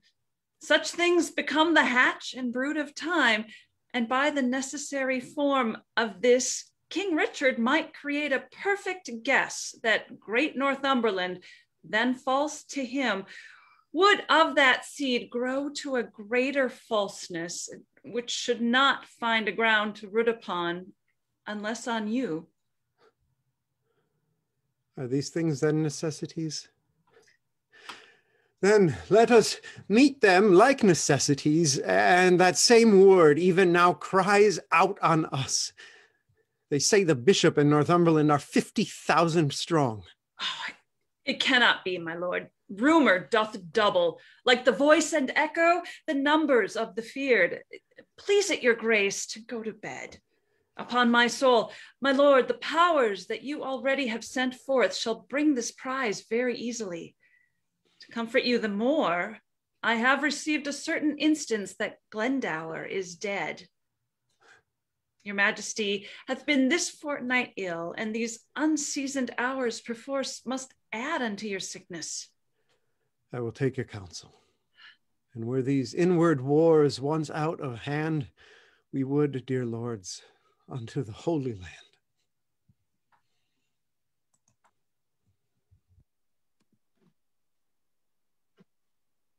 Come on, come on, come on. Give me your hand, sir. Give me your hand, sir. An early stir by the rood. And how doth my cousin Silence? Oh, good morrow, good cousin Shallow. And how doth my cousin your bedfellow, and your fairest daughter and mine, my goddaughter Ellen? Alas, a black woozle, cousin Shallow. By yea and no, sir. I dare my cousin William is become a good scholar. He is at Oxford still, is he not? Indeed, sir, to my cost. I must then to the inns a court shortly. I was once of Clement's Inn, where I think they still talk of mad Shallow yet. You were called lusty Shallow then, cousin. By the mass, I was called anything, and I would have done anything indeed, too, and roundly too. There was I and little John Doit of Staffordshire, and Black John Barnes, George Barnes, and Francis Pickbone, and Will Squell, a Cutsole man. You had not 4 such swingebucklers in all the inns a court again. And I may say to you, we knew where the Bonarobas were and had the best of them all at commandment. Then was Jack Falstaff, now Sir John, a boy and page to Thomas Mowbray, Duke of Norfolk. This Sir John, cousin, that comes hither anon about soldiers? The same Sir John, the very same. I see him break Scoggins' head at the court gate when was cracked not thus high, and the very same day did I fight with one Samson Stockfish, a fruiterer, behind Gray's Inn. Chase through the mad days that I have spent, and to see how many of my old acquaintance are dead. We shall all follow, cousin. Certain, 'tis certain, very sure, death, as the Palmist saith, is certain to all shall die. How a good yoke of bullocks at Steamford Fair. By my troth, I was not there. Death is certain. Is old Double of your town living yet? Dead, sir. Jesu, dead. I drew a good bow and dead. Shot, a fine shot. John of Gaunt loved him well and betted much money on his head. Dead. I would have clapped the clout at 12 score and carried you a 4-hand shaft at 14 and 14 and a half, and how would have done a man's heart good to see. How a score of ewes now? Thereafter, as they be, a score of good ewes may be worth 10 pounds. And is old Double dead? Oh, here come 2 of Sir John Falstaff's men, as I think. Good morrow, honest gentlemen. I beseech you, which is Justice Shallow? I am Robert Shallow, sir, a poor esquire of this county and one of the King's justices of the peace. What is your good pleasure with me? My captain, sir, commends him to you. My captain, Sir John Falstaff, a tall gentleman, by heaven, and a most gallant leader. He greets me well, sir. I know him a good backsword man. How doth the good knight? May I ask how my lady his wife doth? Sir, pardon. A soldier is better accommodated than a wife. It is well said in faith, sir. It is well said indeed, too. Better accommodated. It is good. Yea, indeed it is. Good phrases are surely and ever were very commendable. Accommodated. It comes of commodo. Very good. A good phrase. Pardon, sir. I have heard the word. Phrase, call you it. By this day, I know not the phrase, but I will maintain the word with my sword be given a soldier-like word, and a word of exceeding good command, by heaven. Accommodated, that is, when a man is, as they say, accommodated, or when a man is being whereby may be thought to be accommodated, which is an excellent thing. It is very good. Look, here comes good Sir John. Give me your good hand. Give me your worship's good hand. By my troth, you like well and bear your years very well. Welcome, good Sir John. I'm glad to see you well, good Master Robert Shallow. Master Shurkard, I think? No, Sir John. It is my cousin Silent in commission with me. Oh, good Master Silence. It befits you should be of peace. Your good worship is welcome. Fie, this is hot weather, gentlemen. Have you provided me here half a dozen sufficient men? Marry have we, sir. Let me see them, I beseech you. Where's the roll? Where's the roll? Where's the roll? Let me see. Let me see. So. Yea, married. Rafe Moldy. Let them appear as I call. Let them do so. Let them do so. Let me see. Where is Moldy? Here, and please you. What think you, Sir John? A good-limbed fellow, young, strong, and have good friends. Is thy name Moldy? Yea, and please you. 'Tis the more time thou wert used.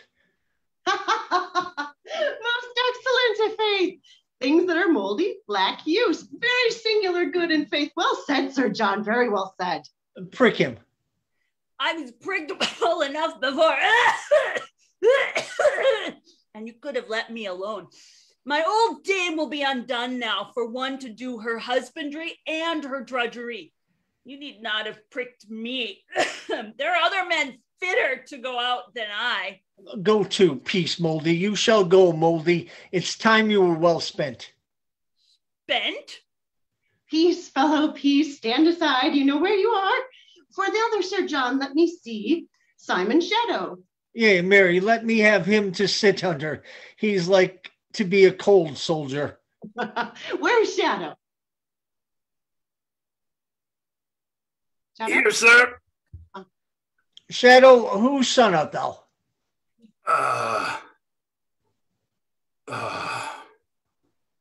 My mother's, sir. Thy mother's son, like enough on thy father's shadow.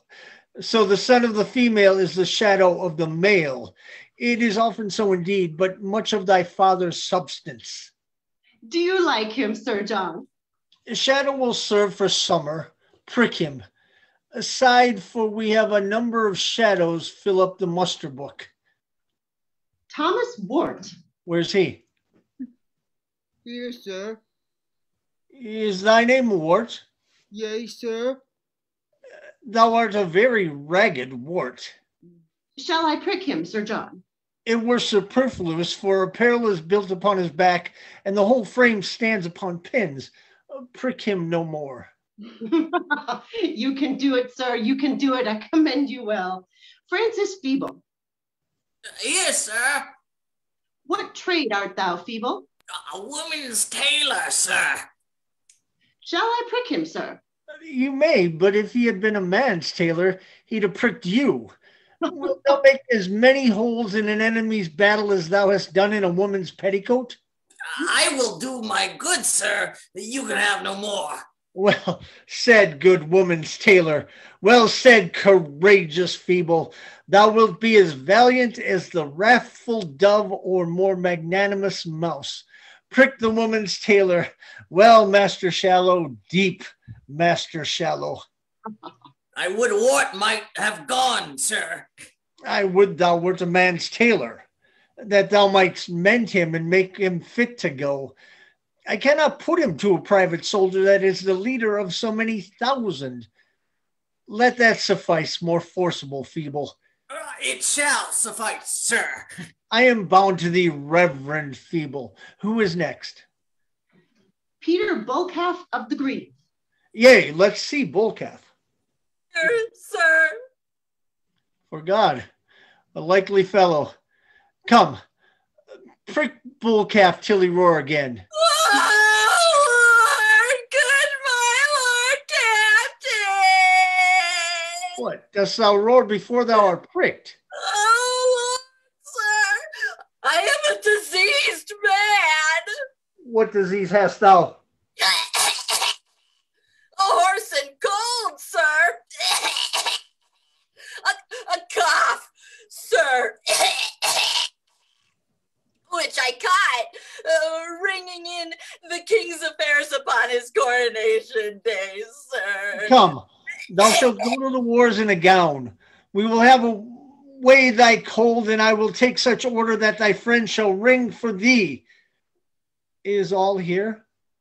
Here is 2 more called than your number. You must have but 4 here, sir. And so I pray you go in with me to dinner. Come, I will go drink with you, but I cannot tarry dinner. I'm glad to see you by my troth, Master Shallow. Oh, Sir John, do you remember since we lay all night in the windmill in St. George's Field? Oh, no more of that, Master Shallow, no more of that. Ha! 'Twas a merry night. And is Jane Nightwork alive? She lives, Master Shallow. She never could away with me. Never, never. She would always say she could not abide Master Shallow. By the mass, I could anger her to the heart. She was then a bona roba. Does she hold her own well? Old Master Shallow. Nay, she must be old. She cannot choose but be old, certain she's old. And had Robin Nightwork by old Nightwork before I came to Clement's Inn. That's 55 year ago. Ha, cousin Silence, that thou hadst seen that this night and I have seen. Ha, Sir John, said I well? Oh, we have heard the chimes at midnight, Master Shallow. That we have, that we have, that we have. In faith, Sir John, we have. Our watchword was, boys, let's go to dinner. Come, let's go to dinner. Jesus, the days that we've seen. Come.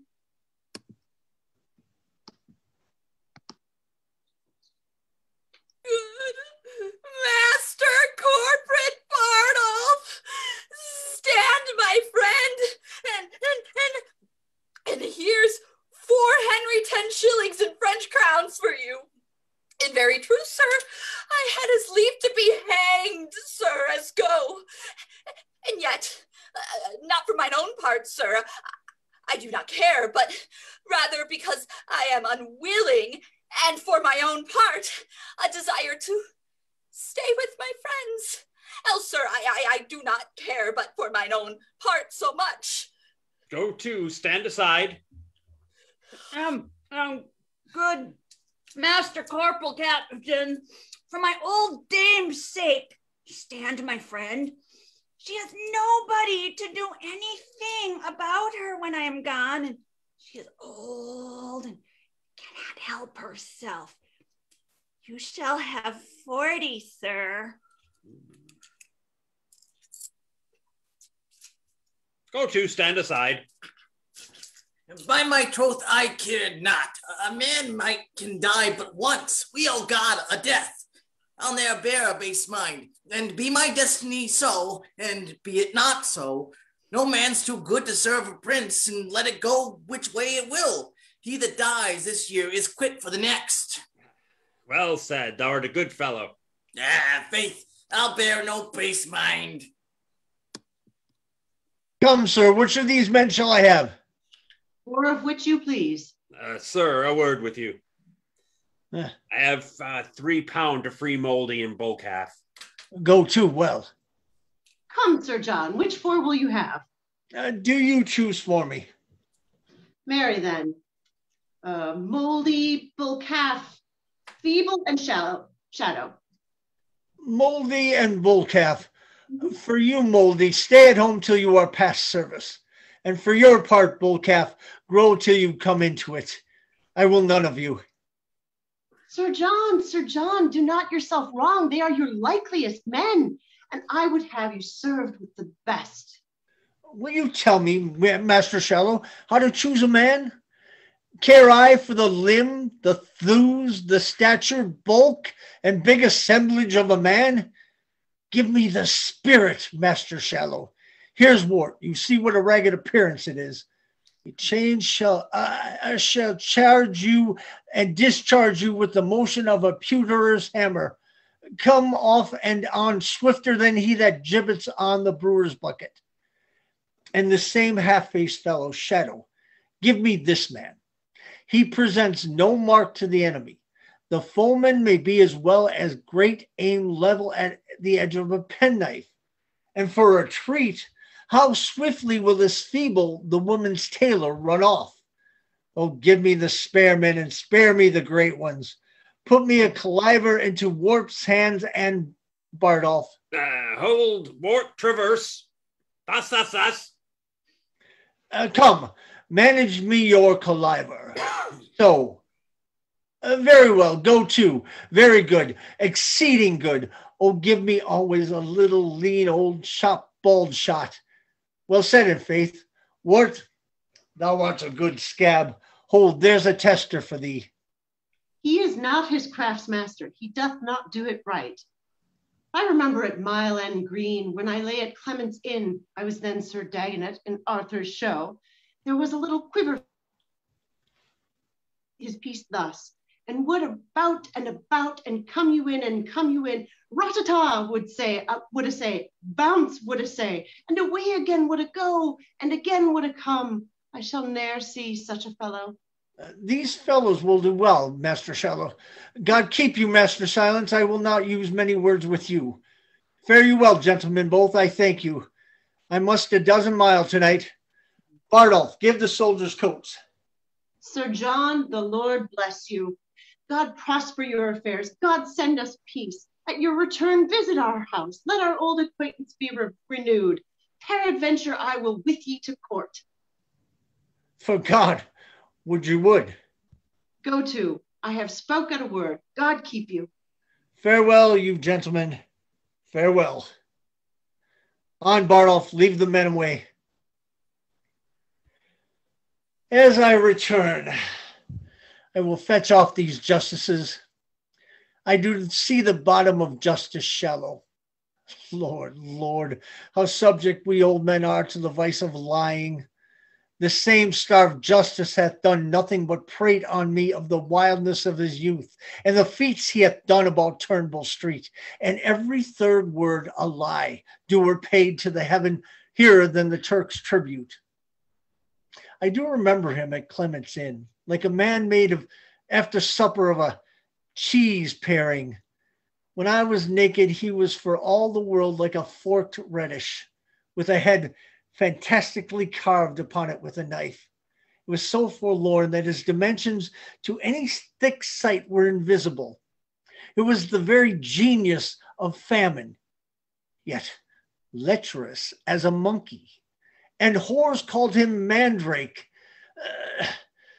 I came ever in the rearward of the fashion and sung those tunes to the overscotched housewives that he had heard the carman whistle and swear they were his fancies or his good nights. And now is this vice's dagger become a squire and talks as familiarly of John a Gaunt as if he had been the sworn brother to him. And I'll be sworn and never saw him but once in the tilt yard. And then he burst his head for crowding amongst the marshal's men. I saw it, and told John a Gaunt he beat his own name, for you might have thrust him in all his apparel into an eel skin. The case of a trouble hoboy was a mansion for him, a court, and now has he land and beefs. Well, I'll be acquainted with him if I return, and shall go hard, but I make him a philosopher's 2 stones to me. The young dace be the bait for the old pike. I see no reason in the law of nature, but I may snap at him. Let time shape. and there an end.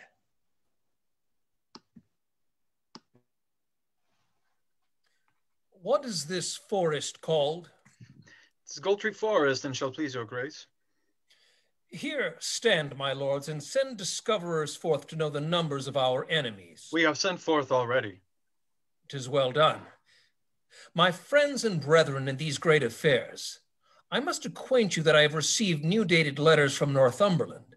Their cold intent, tenure, and substance thus. Here doth he wish his person, with such powers as might hold sortance with his quality, the which he could not levy, whereupon he is retired to ripe his growing fortunes to Scotland, and concludes in hearty prayers that your attempts may overlive the hazard and fearful meaning of their opposite. Thus do the hopes we have in him touch ground and dash themselves to pieces. Now what news?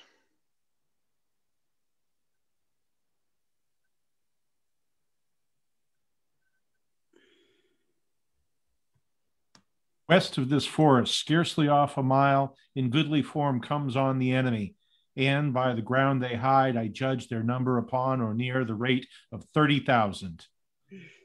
The just proportion that we gave them out. Let us sway on and face them in the field. What well-appointed leader fronts us here? I think it is my lord of Westmorland. Health and fair greeting from our general, the prince, Lord John, and Duke of Lancaster. Say on, my lord of Westmorland, in peace. What doth concern your coming? Then, my lord, unto your grace do I in chief address the substance of my speech. If that rebellion came like itself, in base and abject routs, led on by bloody youth, guarded with rage, and countenanced by boys and beggary, I say, if damned commotion so appeared in his true native and most proper shape, you, Reverend Father, and these noble lords had not been here to dress the ugly form of base and bloody insurrection with your fair honors. You, Lord Archbishop, whose see is by a civil peace maintained, whose beard the silver hand of peace hath touched, whose learning and good letters peace hath tutored, whose white investments figure innocence, the dove, and very blessed spirit of peace. Wherefore do you so ill translate yourself out of the speech of peace that bears such grace into the harsh and boisterous tongue of war, turning your books to graves, your ink to blood, your pens to lances, and your tongue divine to loud trumpet and point of war? Wherefore do I this? So the question stands. Briefly, to this end, we are all diseased, and with our surfeiting and wanton hours have brought ourselves into a burning fever, and we must bleed for it, of which disease our late King Richard, being infected, died. But, my most noble lord of Westmorland, I take not on me here as a physician, nor do I as an enemy to peace troop in the throngs of military men, but rather show a while like fearful war to diet rank minds sick of happiness, and purge the obstructions which begin to stop our very veins of life. Hear me more plainly. I have in equal balance justly weighed what wrongs our arms may do, what wrongs we suffer, and find our griefs heavier than our offenses. We see which way the stream of time doth run, and are enforced from our most quiet there by the rough torrent of occasion, and have the summary of all our griefs, when time shall serve, to show in articles, which long ere this we offered to the king, and might by no suit gain our audience. When we are wronged, and would unfold our griefs, we are denied access unto his person, even by those men that have most done us wrong. The dangers of the days but newly gone, whose memory is written on the earth with yet appearing blood, and the examples of every minute's instance present now, hath put us in these ill-beseeming arms, not to break peace, or any branch of it, but to establish here a peace indeed, concurring both in name and quality. Whenever yet was your appeal denied? Wherein have you been galled by the king? What peer hath been suborned to grate on you, that you should seal this lawless, bloody book of forged rebellion with a seal divine. My brother general, the Commonwealth, I make my quarrel in particular. There is no need of any such redress, or if there were, it not belongs to you. Why not to him in part and to us all that feel the bruises of the days before, and suffer the condition of these times to lay a heavy and unequal hand upon our honors? Oh, my good Lord Mowbray, construe the times to their necessities, and you shall say, indeed, it is the time, and not the king, that doth you injuries. Yet, for your part, it not appears to me, either from the king, or in the present time, that you should have an inch of any ground to build a grief on. Were you not restored to all the Duke of Norfolk's signatories, your noble and right remembered fathers? What thing in honor had my father lost that need to be revived and breathed in me? The king that loved him, as state stood then, was perforce compelled to banish him. And then when Henry Bolingbroke and he, being mounted and both roused in their seats, their neighing coursers daring of the spur, they armed staves and charges, their beavers down, their eyes of fire sparkling through sights of steel, and their loud trumpet blowing them together. Then, when there was nothing could have stayed my father from the breast of Bolingbroke, oh, when the king did throw his warder down, his own life hung upon the staff he threw, then threw he down himself and all their lives, that by indictment and by dint of sword have since miscarried under Bolingbroke. You speak, Lord Mowbray, now you know not what. The Earl of Hereford was reputed then in England the most valiant gentleman. Who knows on whom fortune would then have smiled? But if your father had been the victor there, he never had been born out of Coventry, for all the country in a general voice cried hate upon him, and all their prayers and love were set upon Hereford, whom they doted on and blessed and graced and did more than the king. But this is mere digression from my purpose. Here come I from our princely general to know your griefs, to tell you from his grace that he will give you audience, and wherein it shall appear that your demands are just, you shall enjoy them, everything set off that might so much as think you enemies. But he hath forced us to compel this offer, and it proceeds from policy, not from love. Mowbray, you overween to take it so. This offer comes from mercy, not from fear. For lo, within a ken our army lies, upon mine honor all too confident to give admittance to a thought of fear. Our battle is more full of names than yours, our men more perfect in the use of arms, our armor all as strong, our cause the best. The reason will our hearts should be as good. Say you not then our offer is compelled? Well, by my will we shall admit no parley. That argues but the shame of your offense. A rotten case abides no handling. Hath the Prince John a full commission, in very ample virtue of his father, to hear and absolutely to determine of what conditions we shall stand upon? That is intended in the general's name. I muse you make so slight a question. Then take, my lord of Westmorland, this schedule, for this contains our general grievances, each several article herein redressed, all members of our cause, both here and hence, that are insinued to this action, acquitted by a true substantial form and present execution of our wills. To us, and to our purposes confined, we come within our awful banks again, and knit our powers to the arm of peace. This will I show the general. Please you, lords, in sight of both our battles we may meet, and either end in peace, which God so frame, or to the place of difference call the swords, which must decide it. My lord, we will do so. There is a thing within my bosom tells me that no conditions of our peace can stand. That you not that. We can make our peace upon such large terms, and so absolute as our conditions shall consist upon, our peace shall stand as firm as rocky mountains. Yea, but our valuation shall be such that every slight and false derived cause, yea, every idle, nice, and wanton reason shall to the king taste of this action, that were our royal faith's martyrs in love, we shall be winnowed with so rough a wind that even our corn shall seem as light as chaff, and good from bad find no partition. No, no, my lord. Note this.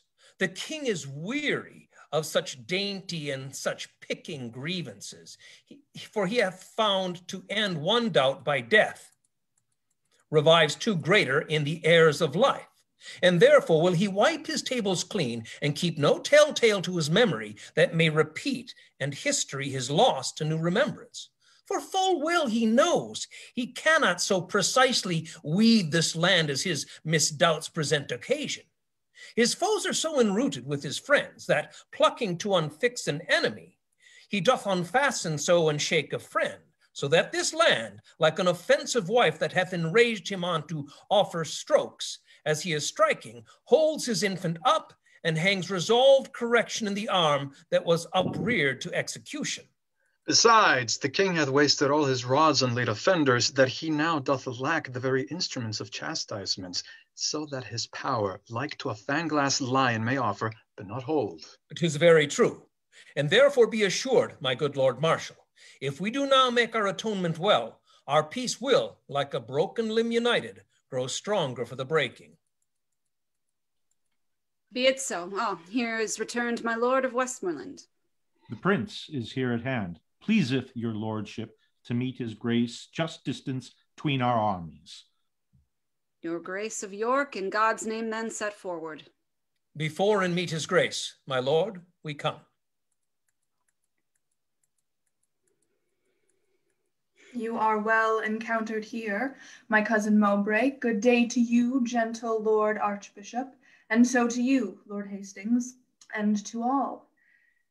My Lord of York, it better showed with you when that your flock assembled by the bell and circled to hear with reverence your exposition on the holy text, than now to see you here an iron man, talking, cheering a rout of rebels with your drum, turning the word to sword and life to death. That man that sits with a monarch's heart and ripens in the sunshine of his favor, would he abuse the countenance of the king? Alack, what mischiefs might he set abroach in shadow of such greatness? With you, Lord Bishop, it is even so. Who hath not heard it spoken, how deep you were within the books of God? To us, the speaker in his parliament, to us, the imagined voice of God himself, the very opener and intelligencer between the graces, the sanctities of heaven and our dull workings. Oh, who shall believe, and you misuse the reverence of your place, employ the countenance of heaven as a false favorite doth his prince's name in deeds dishonorable? You have ta'en up under the counterfeited zeal of God the subjects of his substitute, my father, and both against the peace of heaven and him have here upsworn them. Good my lord of Lancaster, I am not here against your father's peace, but as I told my lord of Westmorland, the time misorder doth in common sense crowd us and crush us to this monstrous form to hold our safety up. I sent your grace the parcels and particulars of our grief, the which hath been with scorn shoved from the court, whereon this hydra son of war is born, whose dangerous eyes may well be charmed to sleep, with grant of our most just and right desires, and true obedience of this madness cured, stoop tamely to the foot of majesty. If not, we are ready to try our fortunes to the last man. And though we here fall down, we have supplies to second our attempt. If they miscarry, theirs shall second them, and so successive mischief shall be born, and heir from heir shall hold his quarrel up, whilst England shall have generation. You are too shallow, Hastings, much too shallow to sound the bottom of the aftertimes. Pleaseth your grace to answer them directly how far forth you do like their articles. I like them all, and do allow them well, and swear here by the honor of my blood, my father's purposes have been mistook, and some about him have too lavishly rested his meaning and authority. My lord, these griefs shall be with speed redressed, upon my soul they shall.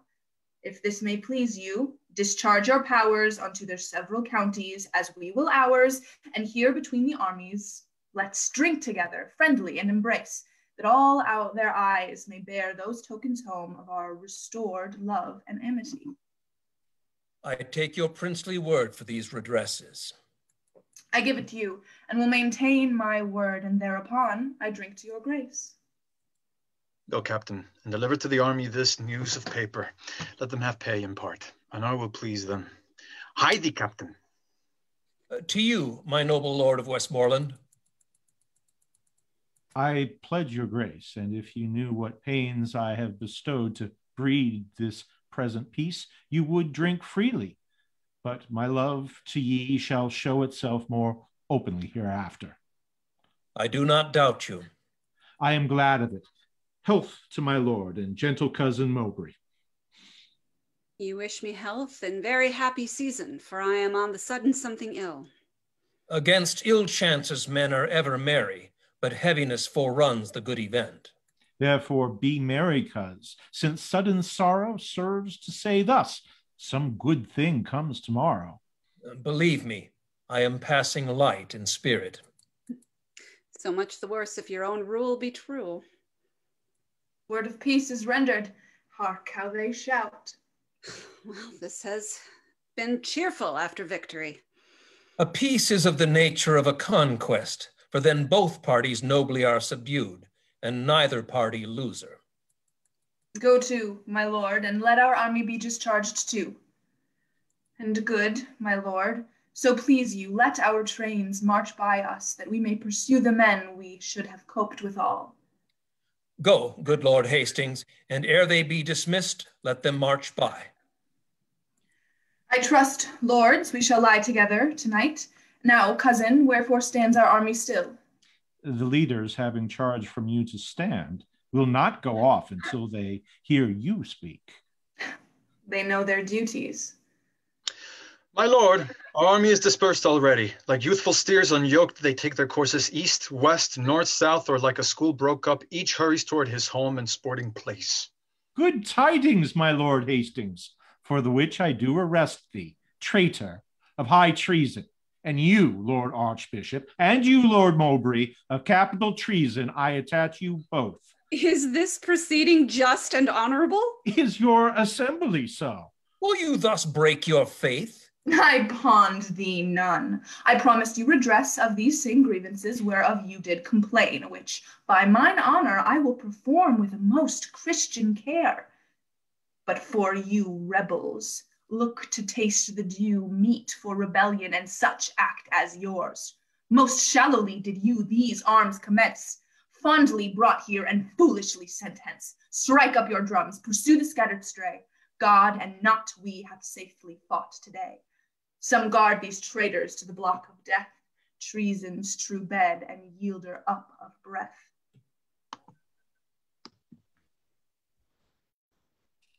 What's your name, sir? Of what condition are you, and of what place?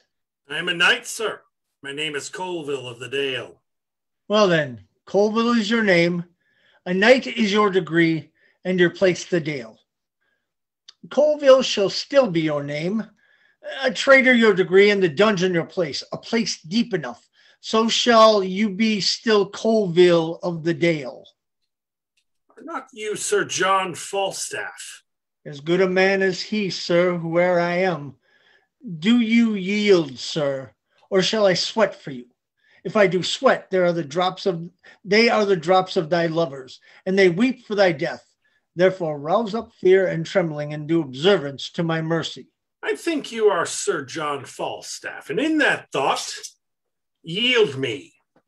I have a whole school of tongues in thy belly, in this belly of mine, and not a tongue of them all speaks any other word but my name. And I had but a belly of any indifferency, I were simply the most active fellow in Europe. My womb, My womb undoes me. Here comes our general. The heat is past. Follow no further now. Call in the powers, good cousin Westmorland. Now, Falstaff, where have you been all this while? When everything is ended, then you come. These tardy tricks of yours will, on my life, one time or other, break some gallows back. I would be sorry, my lord, but it should be thus. I never knew yet but rebuke and check was the reward of valor. Do you think me a shallow, an arrow, or a bullet? Have I in my poor and old motion the expedition of thought? I have speeded hither with the very extremest inch of possibility. I have foundered 90 and odd posts, and here, travel-tainted as I am, have in my pure and immaculate valor taken Sir John Coleville of the Dale, a most furious knight and valorous enemy. But what of that? He saw me and yielded, that I may justly say with the hook-nosed fellow of Rome, there, cousin, I came, I saw, I overcame. It was more of his courtesy than your deserving. I know not. Here he is, and here I yield him.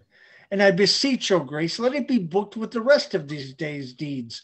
And by the Lord, I will have it in a particular ballad, else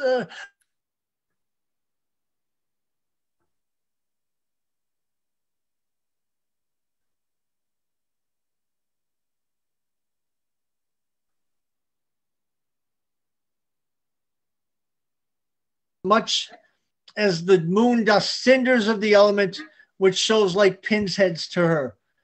Believe not the word of the noble, therefore let me have the right, and let the desert mount.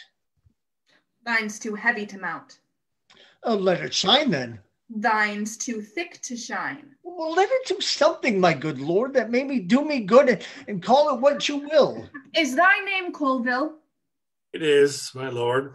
A famous rebel art thou, Coleville? And a famous true subject took him. I am, my lord, but as my betters are, that led me hither. Had they been ruled by me, you should have won them dearer than you have. I know not how they sold themselves, but thou, like a kind fellow, gavest them thyself away gratis, and I thank thee for thee. Now, have you left pursuit?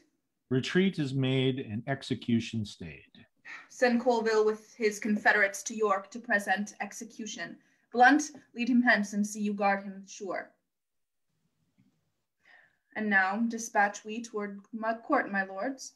I hear the king my father is sore sick. Our news shall go before us to his majesty, which, cousin, you shall bear to comfort him, and we with sober speed will follow you. My lord, I beseech you, give me leave to go through Gloucestershire, and when you come to court, stand my good lord in your good report. Fare you well, Falstaff. I, in my condition, shall better speak of you than you deserve. And would you had the wit? 'Twere better than your dukedom. Good faith, this same young sober-blooded boy doth not love me, nor a man cannot make him laugh. And that's no marvel. He drinks wine. There's never none of these demure boys come to any proof, for thin drink doth so o'ercool their blood, and making many fish meals, that they fall into a kind of male green sickness. And then when they marry, they get wenches. They are generally fools and cowards, which some of us should be too, but for inflammation. A good sherry sack hath a twofold operation in it. It ascends me into the brain, drives me there all the foolish and dull and crudy vapors which environs it, makes it apprehensive, quick, forgetative, full of nimble, fiery, and delectable shapes, which deliver do o'er the voice, the tongue, which as the birth becomes excellent wit. The second property of your excellent sherries is the warming of the blood, which before cold and settled, left the liver white and pale, which is the badge of pusillanimity and cowardice. But sherry warms it and makes it course from the inwards to the parts extremes. It illumineth the face, which as beacon gives warning to all the rest of this little kingdom, man to arm, and then the vital commoners and inland petty spirits muster me all to their captain, the heart, who great and puffed with this retinue doth any deed courage, and this valor comes of sherries, so that skill in the weapon is nothing without sack, for that sets it a work, and learning a mere hoard of gold kept by a devil, till sack commences it, and sets it in act and use. Hereof comes it that Prince Harry is valiant, for the cold blood he did naturally inherit of his father, he hath, like lean, sterile, and bare land, manured, husbanded, and tilled it with excellent endeavor of drinking good, and good store of fertile sherries, that he is become very hot and valiant. If I had 1,000 sons, the first humane principle I would teach them should be to forswear thy potations and to addict themselves to sack. How now, Bardolph? The army is discharged, all and gone. Oh, let them go. I'll go through Gloucestershire, and there I will visit Master Robert Shallow, Esquire. I have him already tempering between my finger and my thumb, and shortly will I seal him. Come, away.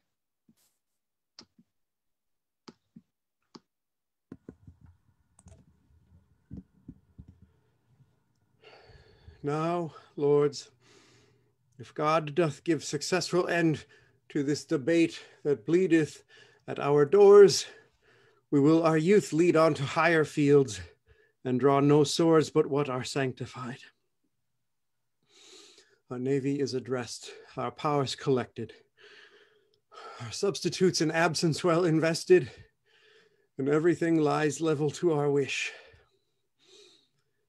Only we want a little personal strength. And pause us till these rebels now afoot come underneath the yoke of government. Both of which we doubt not, but your majesty shall soon enjoy. Humphrey, my son of Gloucester, where is the prince your brother? I think he's gone to hunt, my lord, at Windsor. And how accompanied? I do not know, my lord. Is not his brother Thomas of Clarence with him? No, my good lord, he is in presence here. What would my lord and father? Nothing, but well to thee, Thomas of Clarence. How chance thou art not with the prince thy brother? He loves thee, and thou dost neglect him, Thomas. Thou hast a better place in his affection than all thy brothers. Cherish it, my boy. And noble offices thou mayest effect of mediation after I am dead, between his greatness and thy other brethren. Therefore, omit him not, blunt not his love, nor lose the good advantage of his grace by seeming cold or careless of his will, for he is gracious if he be observed. He hath a tear for pity, and a hand open as day for meeting charity. Yet notwithstanding being incensed, he is flint, as humorous as winter, and as sudden as flaws congealed in the spring of day. His temper, therefore, must be well observed. Chide him for faults, and do it reverently, when you perceive his blood inclined to mirth. But being moody, give him time and scope, till that his passions, like a whale on ground, confound themselves with working. Learn this, Thomas, and thou shalt prove a shelter to thy friends, a hoop of gold to bind thy brothers in, that you, the united vessel of their blood, mingled with venom of suggestion, as force per force the age will pour it in, shall never leak, though it do work as strong as aconitum or rash gunpowder. I shall observe him with all care and love. Why art thou not at Windsor with him, Thomas? He is not there today. He dines in London. And how accompanied? canst thou tell? With Poins and his other continual followers. Most subject is the fattest soiled to weeds, and he, the noble image of my youth, is overspread with them. Therefore my grief stretches itself beyond the hour of death. The blood weeps from my heart when I do shape in forms imaginary the unguided days and rotten times that you shall look upon when I am sleeping with my ancestors. For when his headstrong riot hath no curb, when rage and hot blood are his counselors, when means and lavish manners meet together, with what wings shall his affections fly towards fronting peril and opposed decay? My gracious lord, you look beyond him quite. The prince but studies his companions like a strange tongue, wherein to gain the language, 'tis needful that the most immodest word be looked upon and learnt, which once attained, your highness knows, comes to no further use, but to be known and hated. So, like gross terms, the prince will, in the perfectness of time, cast off his followers, and their memory shall as a pattern or a measure live, by which his grace must meet the lives of other, turning past evils to advantages. 'Tis seldom when the bee doth leave her comb in the dead carrion. Who's here? Westmorland? Health to my sovereign, and new happiness added to that I am to deliver. Prince John, your son, doth kiss your grace's hand. Mowbray, the bishop, Scroop, Hastings, and all are brought to the correction of your law. There is not now a rebel's sword unsheathed, but peace puts forth her olive everywhere. The manner how this action hath been borne, here at more leisure may your highness read, with every course in its particular. Westmorland, thou art a summer bird, whichever in the haunch of winter sings the lifting up of day. Look, here's more news. From enemies' heavens keep your majesty, and when they stand against you, may they fall as those I am come to tell you of. The Earl Northumberland and the Lord Bardolph, with great power of English and of Scots, are by the Shreve of Yorkshire overthrown. The manner and true order of the fight this packet, please it you, contains at large. And wherefore should these good news make me sick? Will fortune never come with both hands full, but write her fair words still in foulest terms? She either gives the stomach and no food, such are the poor in health, or else a feast and take away the stomach, such are the rich that have abundance and enjoy it not. I should rejoice now at this happy news. And now my sight fails. My brain is giddy.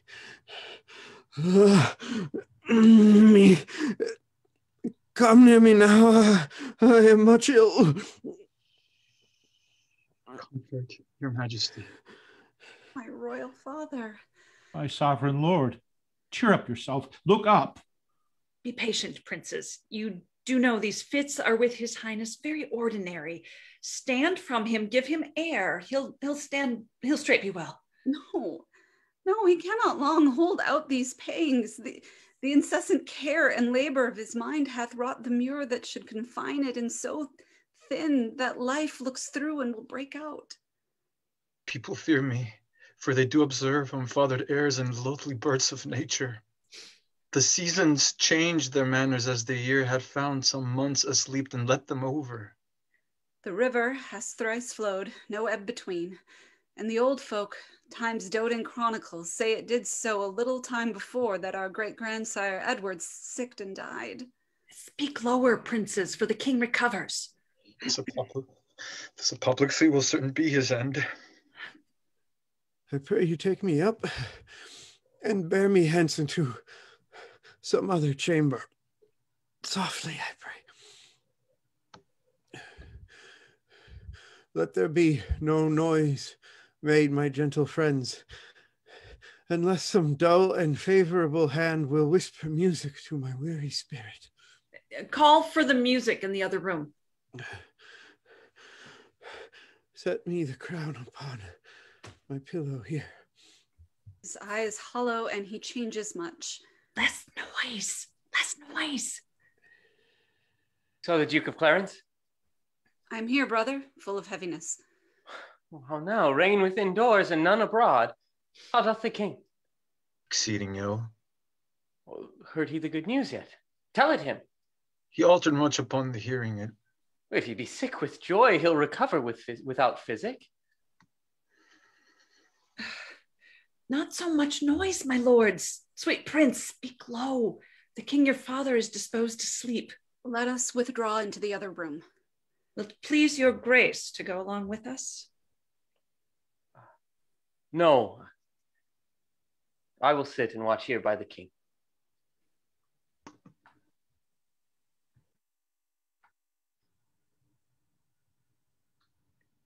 Why doth the crown lie there upon his pillow, being so troublesome a bedfellow?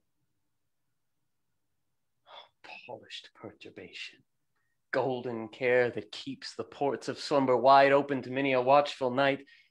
Sleep with it now. Yet not so sound and half so deeply sweet as he whose brow with homely biggin bounds snores out the watch of night. Oh, majesty, when thou dost pinch thy bearer, thou dost sit like a rich armor worn in heat of day that scalds with safety. By his gates of breath there lies a downy feather which stirs not. Did he suspire that light and weightless down perforce must move? My gracious lord, my father,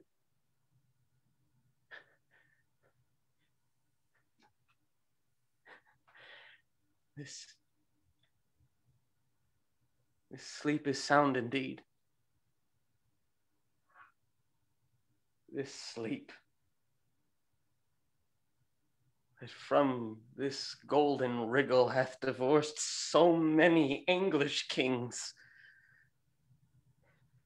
I do for me is tears and heavy sorrows of the blood, which nature, love, and filial tenderness shall, O dear father, pay thee plenteously. My due from thee is this imperial crown, which as immediate from thy place in blood derives itself to me.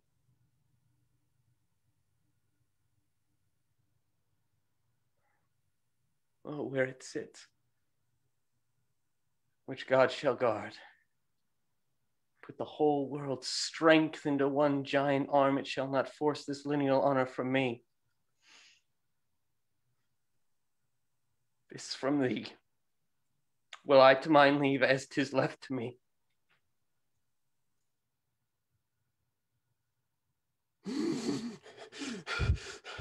Wark,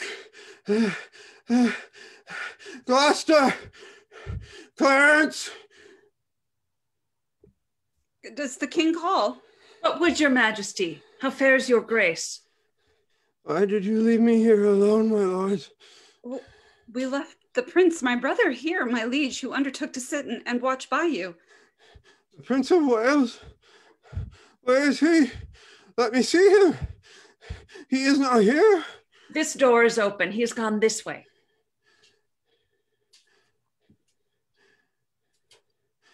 Where is the crown?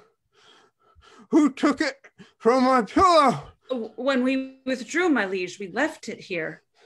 The prince has taken it. Hence, go seek him out. Is he so hasty that he doth suppose my sleep my death? Find him, my lord of Warwick. Chide him hither. This part of his conjoins with my disease and helps to end me. See, sons, what things you are. How quickly nature falls into revolt when gold becomes her object. For this the foolish, over-careful fathers have broke their sleep with thoughts, their brains with care, their bones with industry. For this they have engrossed and piled up the cankered heaps of strange achieved gold. For this they have been thoughtful to invest their sons with arts and martial exercises, when like the bee tolling from every flower the virtuous sweets, our thighs packed with wax, our mouths with honey, we bring it to the hive, and like the bees are murdered for our pains. This bitter taste yields his engrossments to the ending father. Now, where is he that will not stay so long till his friend sickness have determined me? My lord, I found the prince in the next room, washing with kindly tears his gentle cheeks, with such a deep demeanor and great sorrow that tyranny, which never quaffed but blood, would by beholding him have washed his knife with gentle eye drops. He is coming hither. But wherefore did he take away the crown? Oh, where he comes. Come hither to me, Harry. Depart to the chamber, leave us here alone. I thought to hear you speak again. Thy wish was father, Harry, to that thought. I stay too long by thee. I weary thee. Dost thou so hunger for mine empty chair, and thou wilt needs invest thee with my honors before thy hour be ripe? Foolish youth, thou seekst the greatness that will overwhelm thee. I stay but a little, for my cloud of dignity is held from falling with so weak a wind that it will quickly drop. My day is dim. Thou hast stolen that which after some few hours were thine without offense, and at my death thou hast sealed up my expectation. Thy life did manifest thou lovest me not, and thou wilt have me die assured of it. Thou hidst 1,000 daggers in thy thoughts, whom thou hast whetted on thy stony heart to stab at half an hour of my life. What? Canst thou not forbear me half an hour? And get thee gone, and dig my grave thyself, and bid the merry bells ring to thine ear, that thou art crowned, not that I am dead. Let all the tears that should bedew my hearse be drops of balm to sanctify thy head. Only compound with me thy forgotten dust. Give that which gave thee life unto the worms. Pluck down my officers, break my decrees, from now a time is come to mock at form. Harry the Fifth is crowned. Up, vanity. Down, royal state. All you sage counselors, hence, and to the English court assemble now from every region, apes of idleness. Now, neighbor confines, purge you of your scum. Have you a ruffian that will swear, drink, dance, revel the night, rob, murder, and commit the oldest sins, the newest kind of ways? Be happy. He will trouble you no more. England shall double gild his treble guilt. England shall give him office, honor, might. For the 5th Harry from curbed license plucks the muzzle of restraint, and the wild dog shall flesh this tooth of every innocent.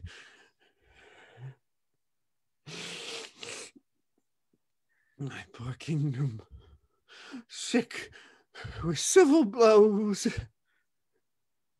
would not my care could not withhold thy riots. What wilt thou do when riot is thy care? Thou wilt be a wilderness again, peopled with wolves, thy old inhabitants. Pardon me, my liege. Before my tears, the moist impediments unto my speech had forestalled this dear and deep rebuke ere you with grief had spoke, and had I heard this course of it so far. There's your crown. And he who wears the crown, immortally long guarded yours. I affected more than as your honor and as your renown. Let me no more from this obedience rise, which my most inward, true, and duteous spirit teacheth most prostrate and exterior bending. God witnessed with me when I came in here and found no course of breath within your majesty, how cold it struck my heart, for I do fain. Oh, let me in my present wildness die and never live to show the incredulous world the noble change that I have purposed. Coming to look on you. You dead, and dead almost, my liege, to think you were. I spake unto this crown as having sense, and thus upbraided it. The care upon thee depending hath fed upon the body of my father. Therefore, thou best of gold art the worst of gold.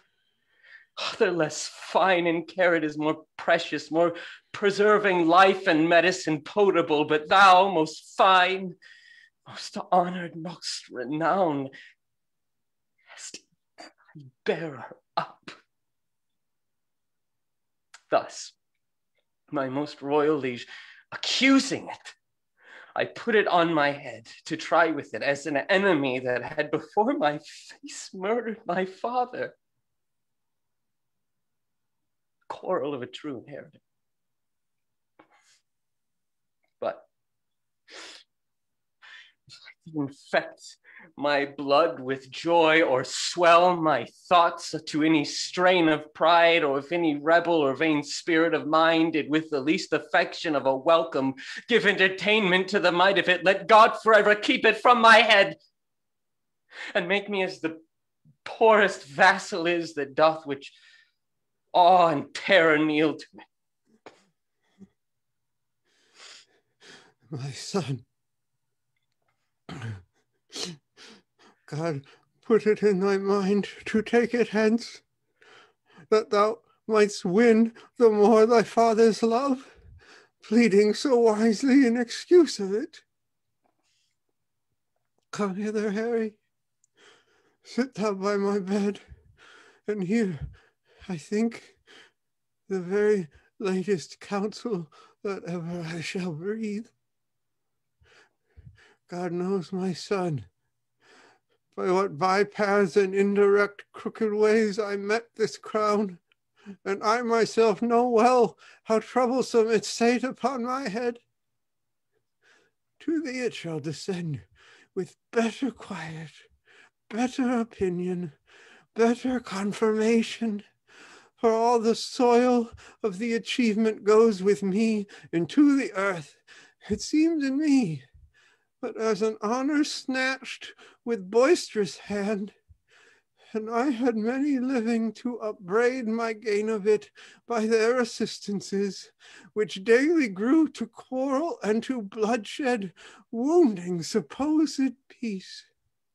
All these bold fears thou seest with peril, I have answered. For all my reign in hath been put as a scene, acting that argument, and now my death changes the mood, for what in me was purchased falls upon me in a more fairer sort. So thou the garland wearest successively, yet though thou standst more sure than I could do, thou art not firm enough, since griefs are green, and all my friends, which thou must make thy friends, have put their stings and teeth newly ta'en out, by whose fell working I was first advanced, and by whose power I well might lodge a fear to be again displaced, which to avoid I cut them off, and had a purpose now to lead out many to the Holy Land, lest rest and lying still might make them look too near unto my state. Therefore, my Harry, be it thy course to busy giddy minds with foreign quarrels. That action, hence borne out, may waste the memory of the former days.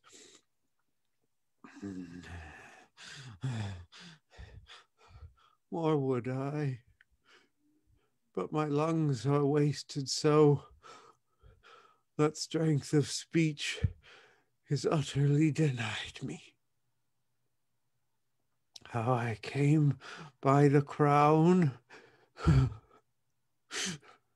God forgive, and grant it may with thee in true peace live. My gracious liege, you won it, wore it, keep it, gave it me. Then plain and right must my possession be, which I, with more than with a common pain against all the world, will rightfully maintain. Look, here comes my John of Lancaster. Health, peace, and happiness to my royal father. Thou bringst me happiness and peace, son John. But health, alack, with youthful wings is flown. From this bare wither trunk, upon thy sight, my worldly business makes a period.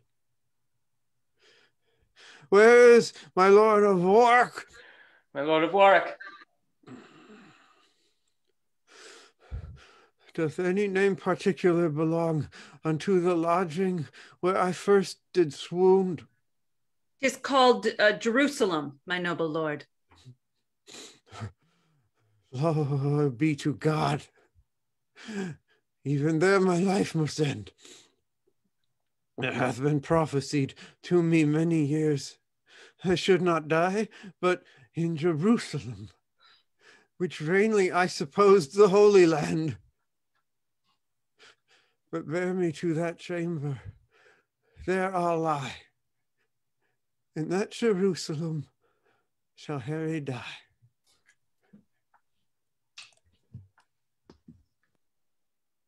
By cock and pie, sir, you shall not away tonight. What, Davy, I say? You must excuse me, Master Robert Shallow. I will not excuse you. You shall not be excused. Excuses shall not be admitted. There is no excuse shall serve. You shall not be excused. Why, Davy. Here, sir. Davy. Let me see, Davy. Let me see, Davy. Let me see. Yea, Mary, William Cook, bid him come hither. Sir John, you shall not be excused. Marry, sir. Thus, those prospects cannot be served. And again, sir, shall we sow the hayed land with wheat? With red wheat, Davy. But for William Cook, Are there no young pigeons? Yes, sir. Here is now the smith's note for shoeing and plough irons. Let it be cast and paid. Sir John, you shall not be excused.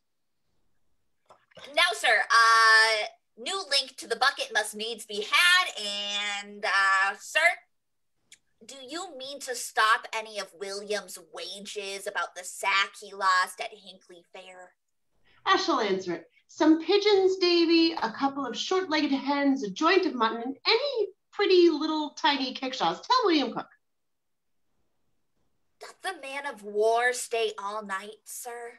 Yea, Davy, I will use him well. A friend of the court is better than a penny in the purse.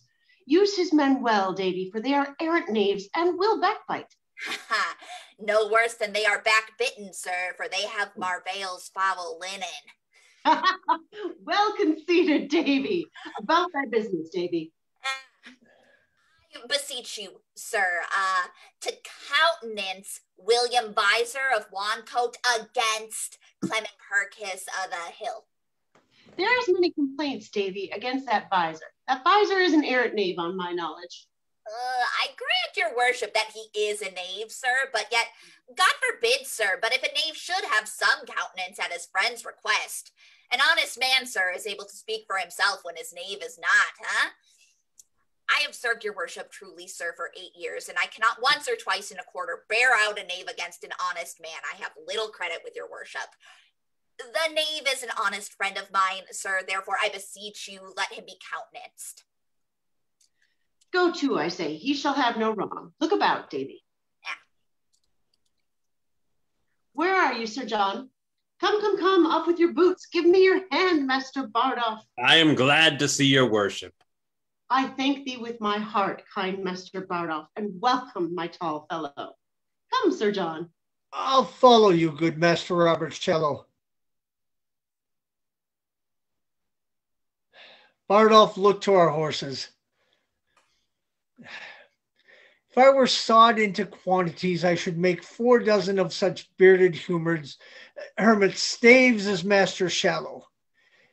It is a wonderful thing to see the semblance coherence of his men's spirits in his. Then by observing him, do bear themselves like foolish justices. He, by conversing with them, is turned into a justice-like serving man. Their spirits are so married in conjunction with the participation of society that they flock together in consent, like so many wild geese. If I had a suit to Master Shallow, I would humor his men with the imputation of being near their master. If to his men, I would curry with Master Shallow that no man could better command his servants. It is certain that either wise bearing or ignorant carriage is caught, as men take diseases, one of another. Therefore, let men take heed of their company. I will devise matter enough out of this Shallow to keep Prince Harry in continual laughter. The wearing out of 6 fashions, which in 4 terms or 2 actions, and a laugh show without intervallums. Oh, it is much that a lie with a slight oath and a jest with a sad brow will do with a fellow that never had the ache in his shoulders. Oh, you shall see him laugh till his face be like a wet cloak all laid up. Sir John. I come, Master Shallow. I come. How now, my Lord Chief Justice, whither away? How doth the king? Exceeding well. His cares are now all ended. I hope not dead.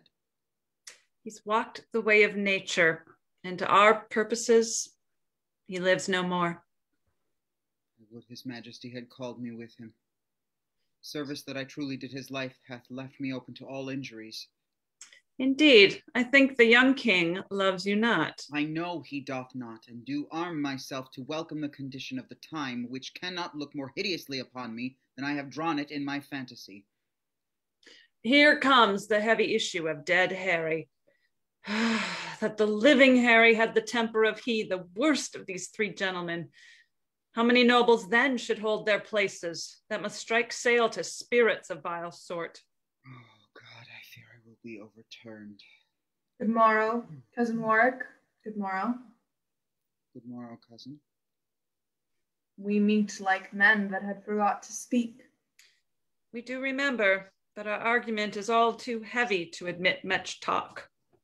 Well, peace be with him that hath made us heavy. Peace be with us, lest we be heavier.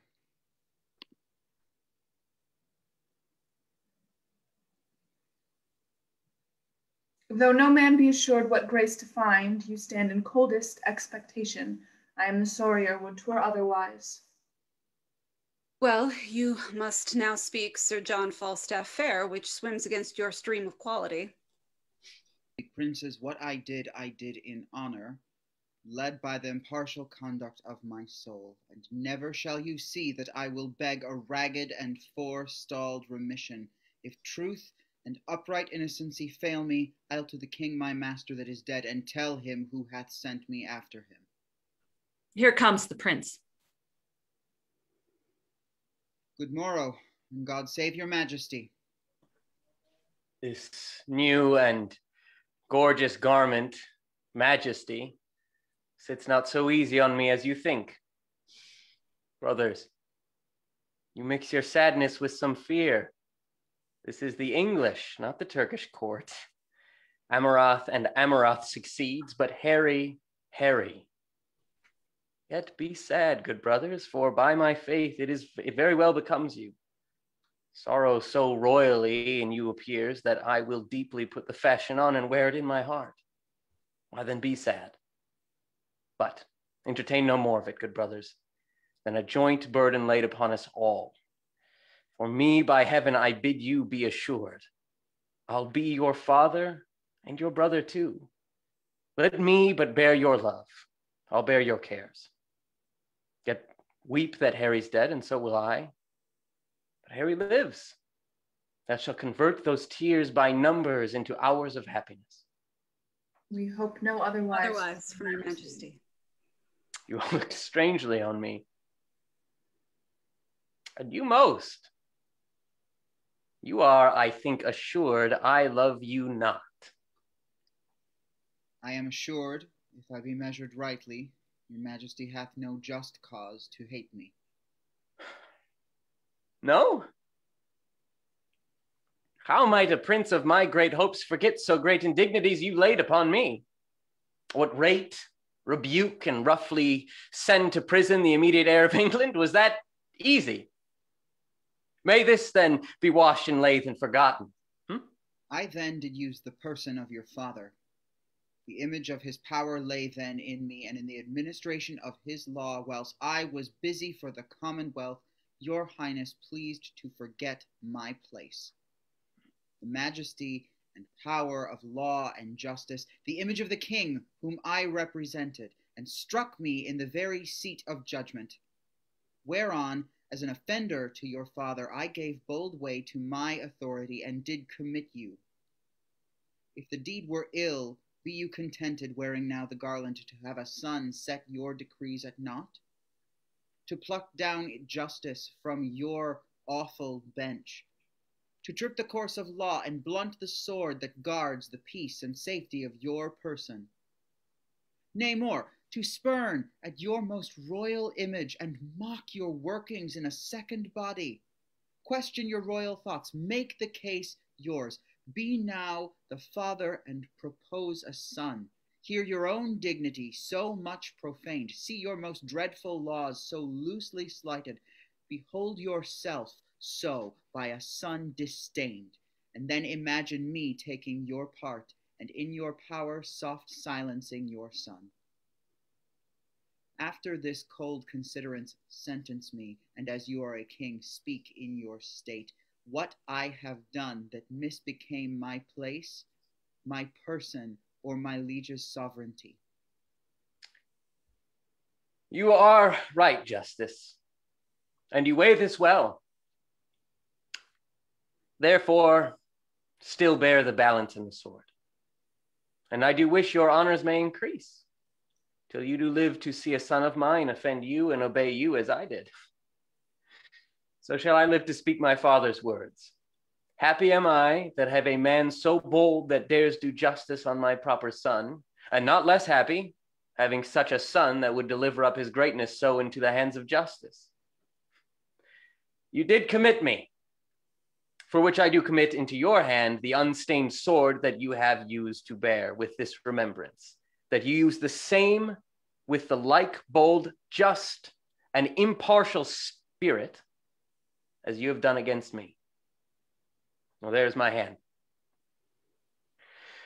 You shall be as a father to my youth. My voice shall sound as you do prompt mine ear, and I will stoop and humble my intents to your well-practiced, wise directions. And princes all, believe me, I beseech you, my father is gone wild into his grave, for in his tomb lie my affections.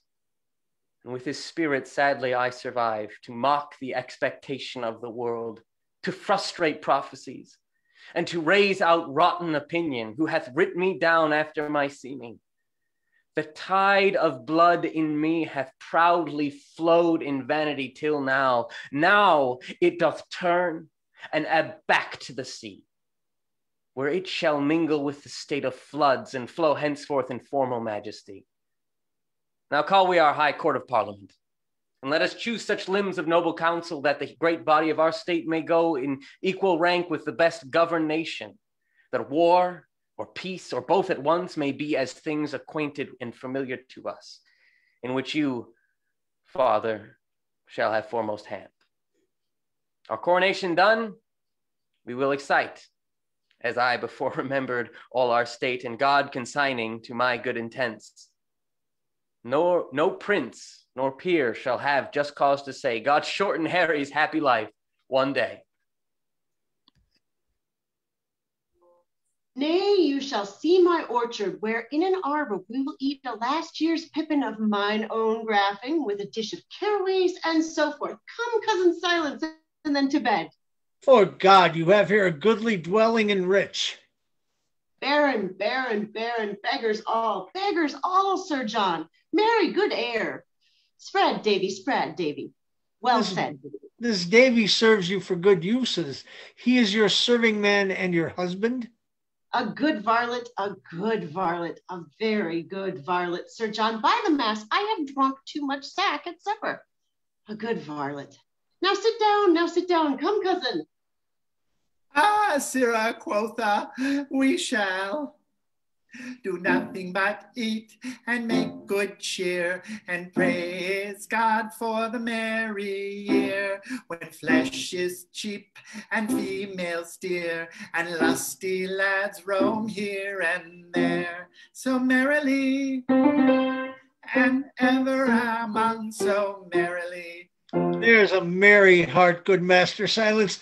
I give you health for that anon. Give Master Bardolph some wine, Davy. Sweet sir, sit. I'll be with you anon, most sweet sir, sit. Master Page, good Master Page, sit. Proface, ha ha. What you want in meat, we'll have in drink, but you must bear the hearts all, ha ha. Be merry, Master Bardolph, and my little soldier there, be merry.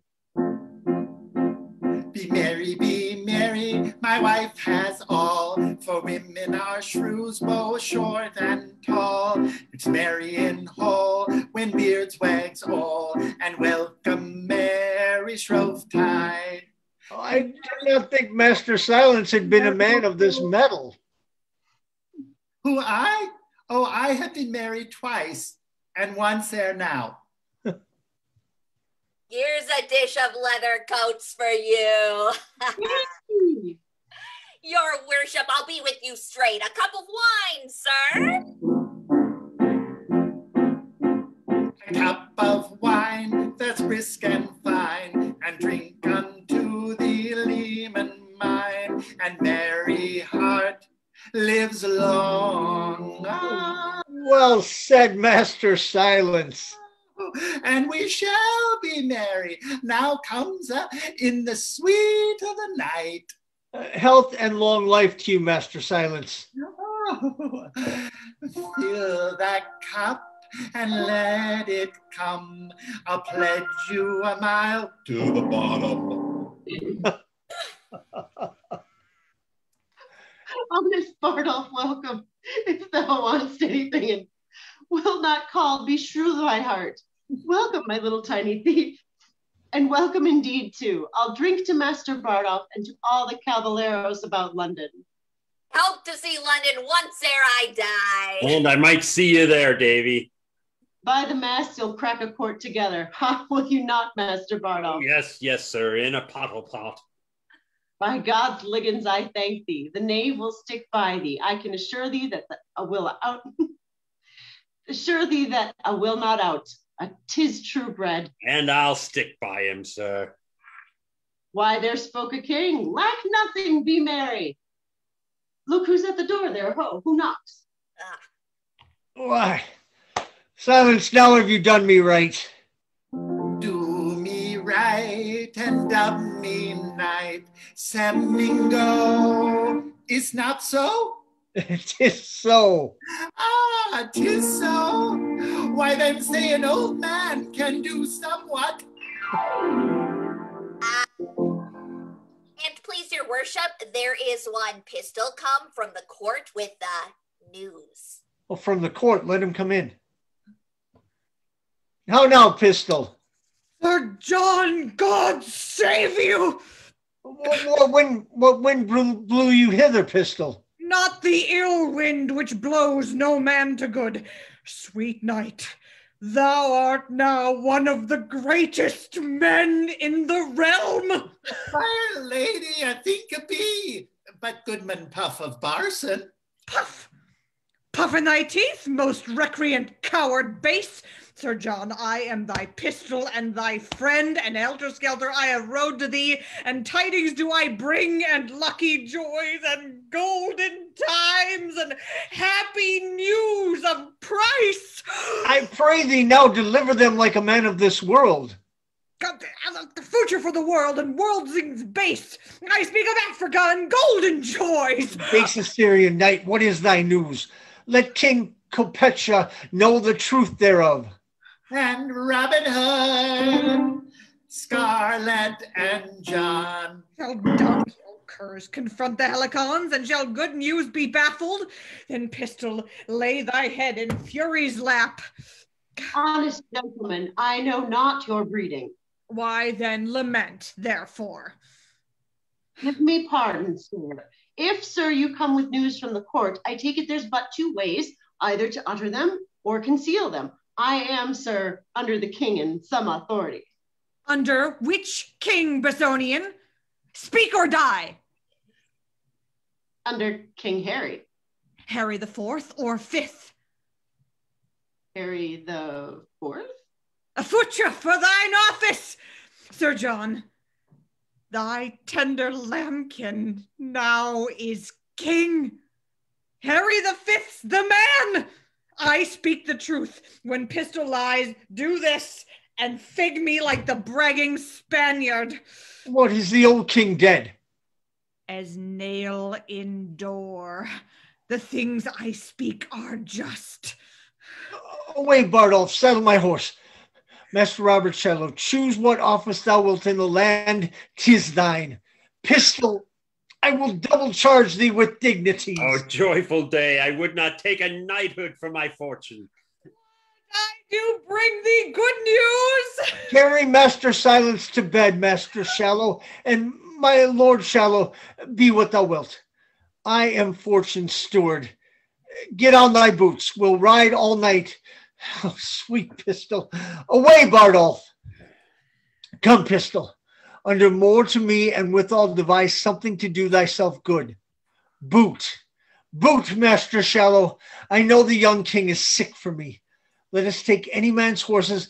The laws of England are at my commandment. Oh, blessed are they that have been my friends, and woe to my Lord Chief Justice. Let vultures vile seize on his lungs also. Where is the life that late I led, they say? Why, here it is. Welcome these pleasant days.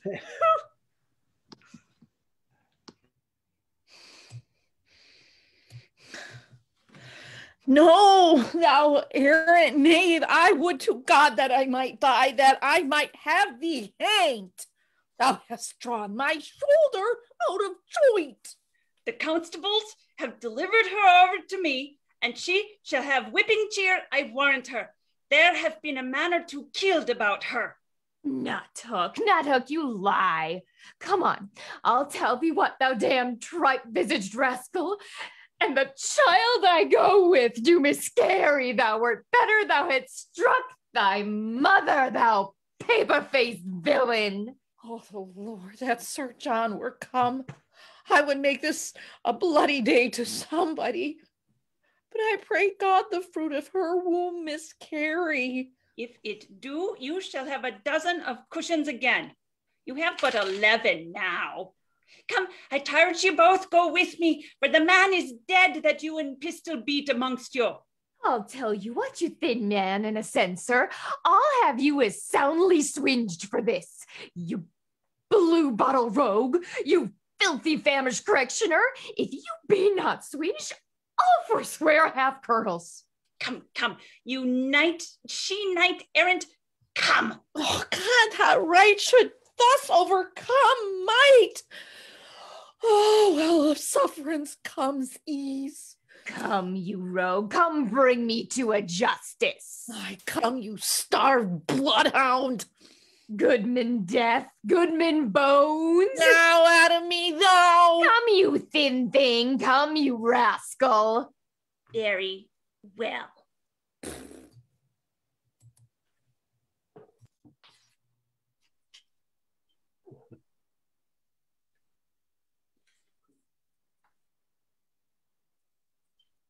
More rushes! More rushes! The trumpets have sounded twice. Will be 2 o'clock ere they come from the coronation. Dispatch! Dispatch! Stand here by me, Master Shallow. I will make the king do your grace. I will leer upon him as he comes by, and do but mark the countenance that he will give me. God bless thy lungs, good knight. Come here, Pistol, stand behind me. Oh, if I had had time to have made new liveries, I would have bestowed the £1,000 I borrowed of you. But 'tis no matter. This poor show doth better, and that this doth infer the zeal I had to see him. It doth so. It shows my earnestness of affection. It doth so. My devotion. It doth, it doth, it doth.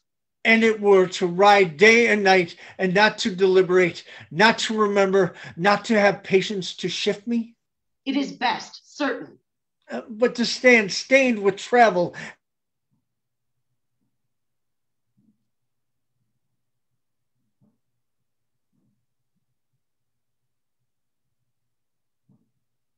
"'Tis semper idem, for obseque hoc nihil est. 'Tis all in every part." "'Tis so indeed." "My knight, I will inflame thy noble liver and make thee rage.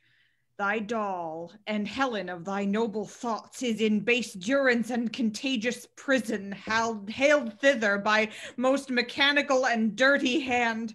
Rouse up revenge from Eben den with fell electoed snake, for doll is in. Pistol speaks naught but truth." I will deliver her. There, Lord. Trumpet clangor sounds. God save thy grace, King Hal, my royal Hal. The heavens thee guard and keep, most royal imp of fame. God save thee, my sweet boy. My Lord Chief Justice, speak to that vain man. Have you your wits? Know you what 'tis you speak?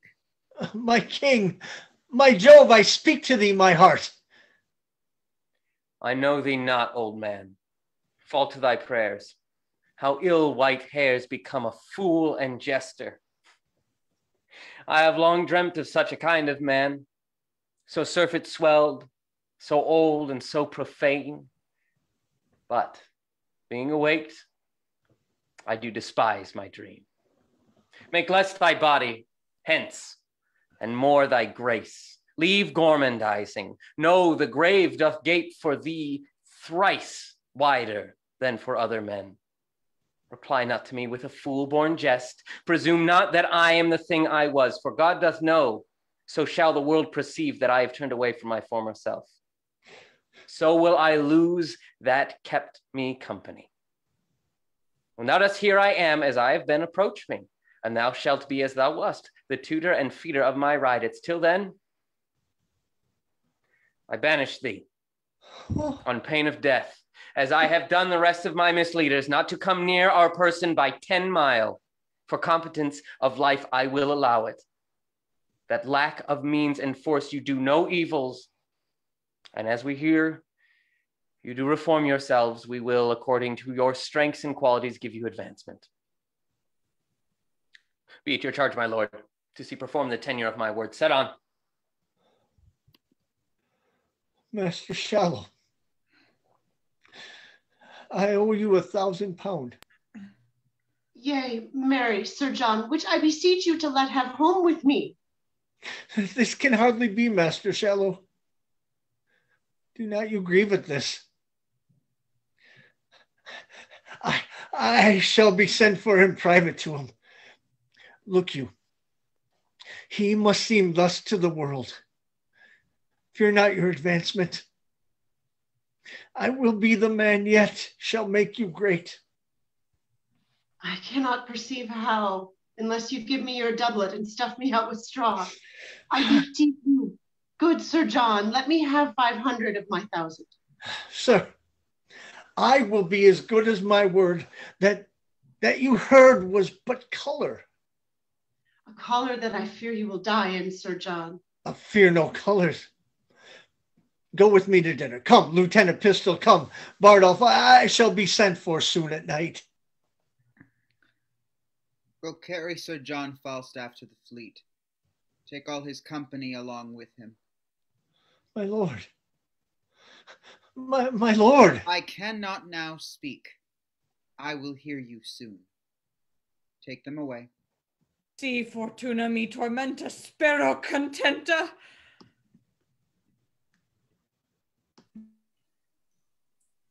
I like this fair proceeding of the king's. He hath intent his wanted followers shall all be very well provided for, but all are banished till their conversations appear more wise and modest to the world. And so they are. The king hath called his parliament, my lord. He hath. I will lay odds that ere this year expire, we bear our civil swords and native fire as far as France. I heard a bird so sing, whose music, to my thinking, pleased the king. Come, will you hence?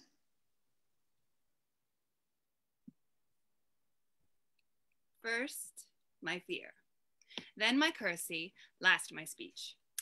My fear is your displeasure, my courtesy, my duty, and my speech, to beg your pardons. If you look for a good speech now, you undo me, for what I have to say is of mine own making, and what indeed I should say will, I doubt, prove my own marring, but to the purpose, and so to the venture. Be it known to you, as it is very well, I was lately here in the end of a displeasing play, to pray your patience for it, and to promise you a better. I meant indeed to pay you with this, which if like an ill venture it come unluckily home, I break, and you, my gentle creditors, lose. Here I promised you I would be, and here I commit my body to your mercies. Bait me some, and I will pay you some, and as most debtors do, promise you infinitely. And so I kneel down before you, but indeed to pray for the queen. If my tongue cannot entreat you to acquit me, will you command me to use my legs?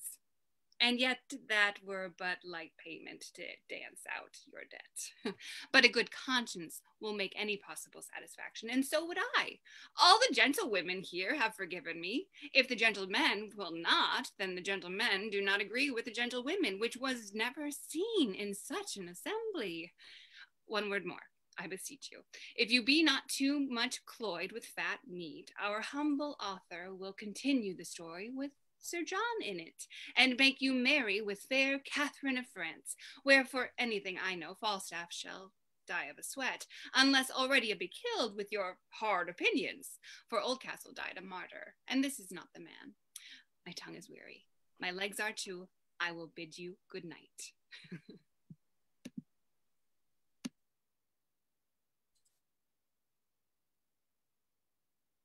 Come on back, everybody. Thank you all for tuning in to this, our reading of Henry IV, Part 2. And you can tune in next week for the conclusion of the first Henriad, when we will be presenting Henry V. Special shout out to Lucas Gerstner, who completed his 3-play run as Henry Bolingbroke, Henry IV. Nice job, buddy. All right, come on back next week and join us.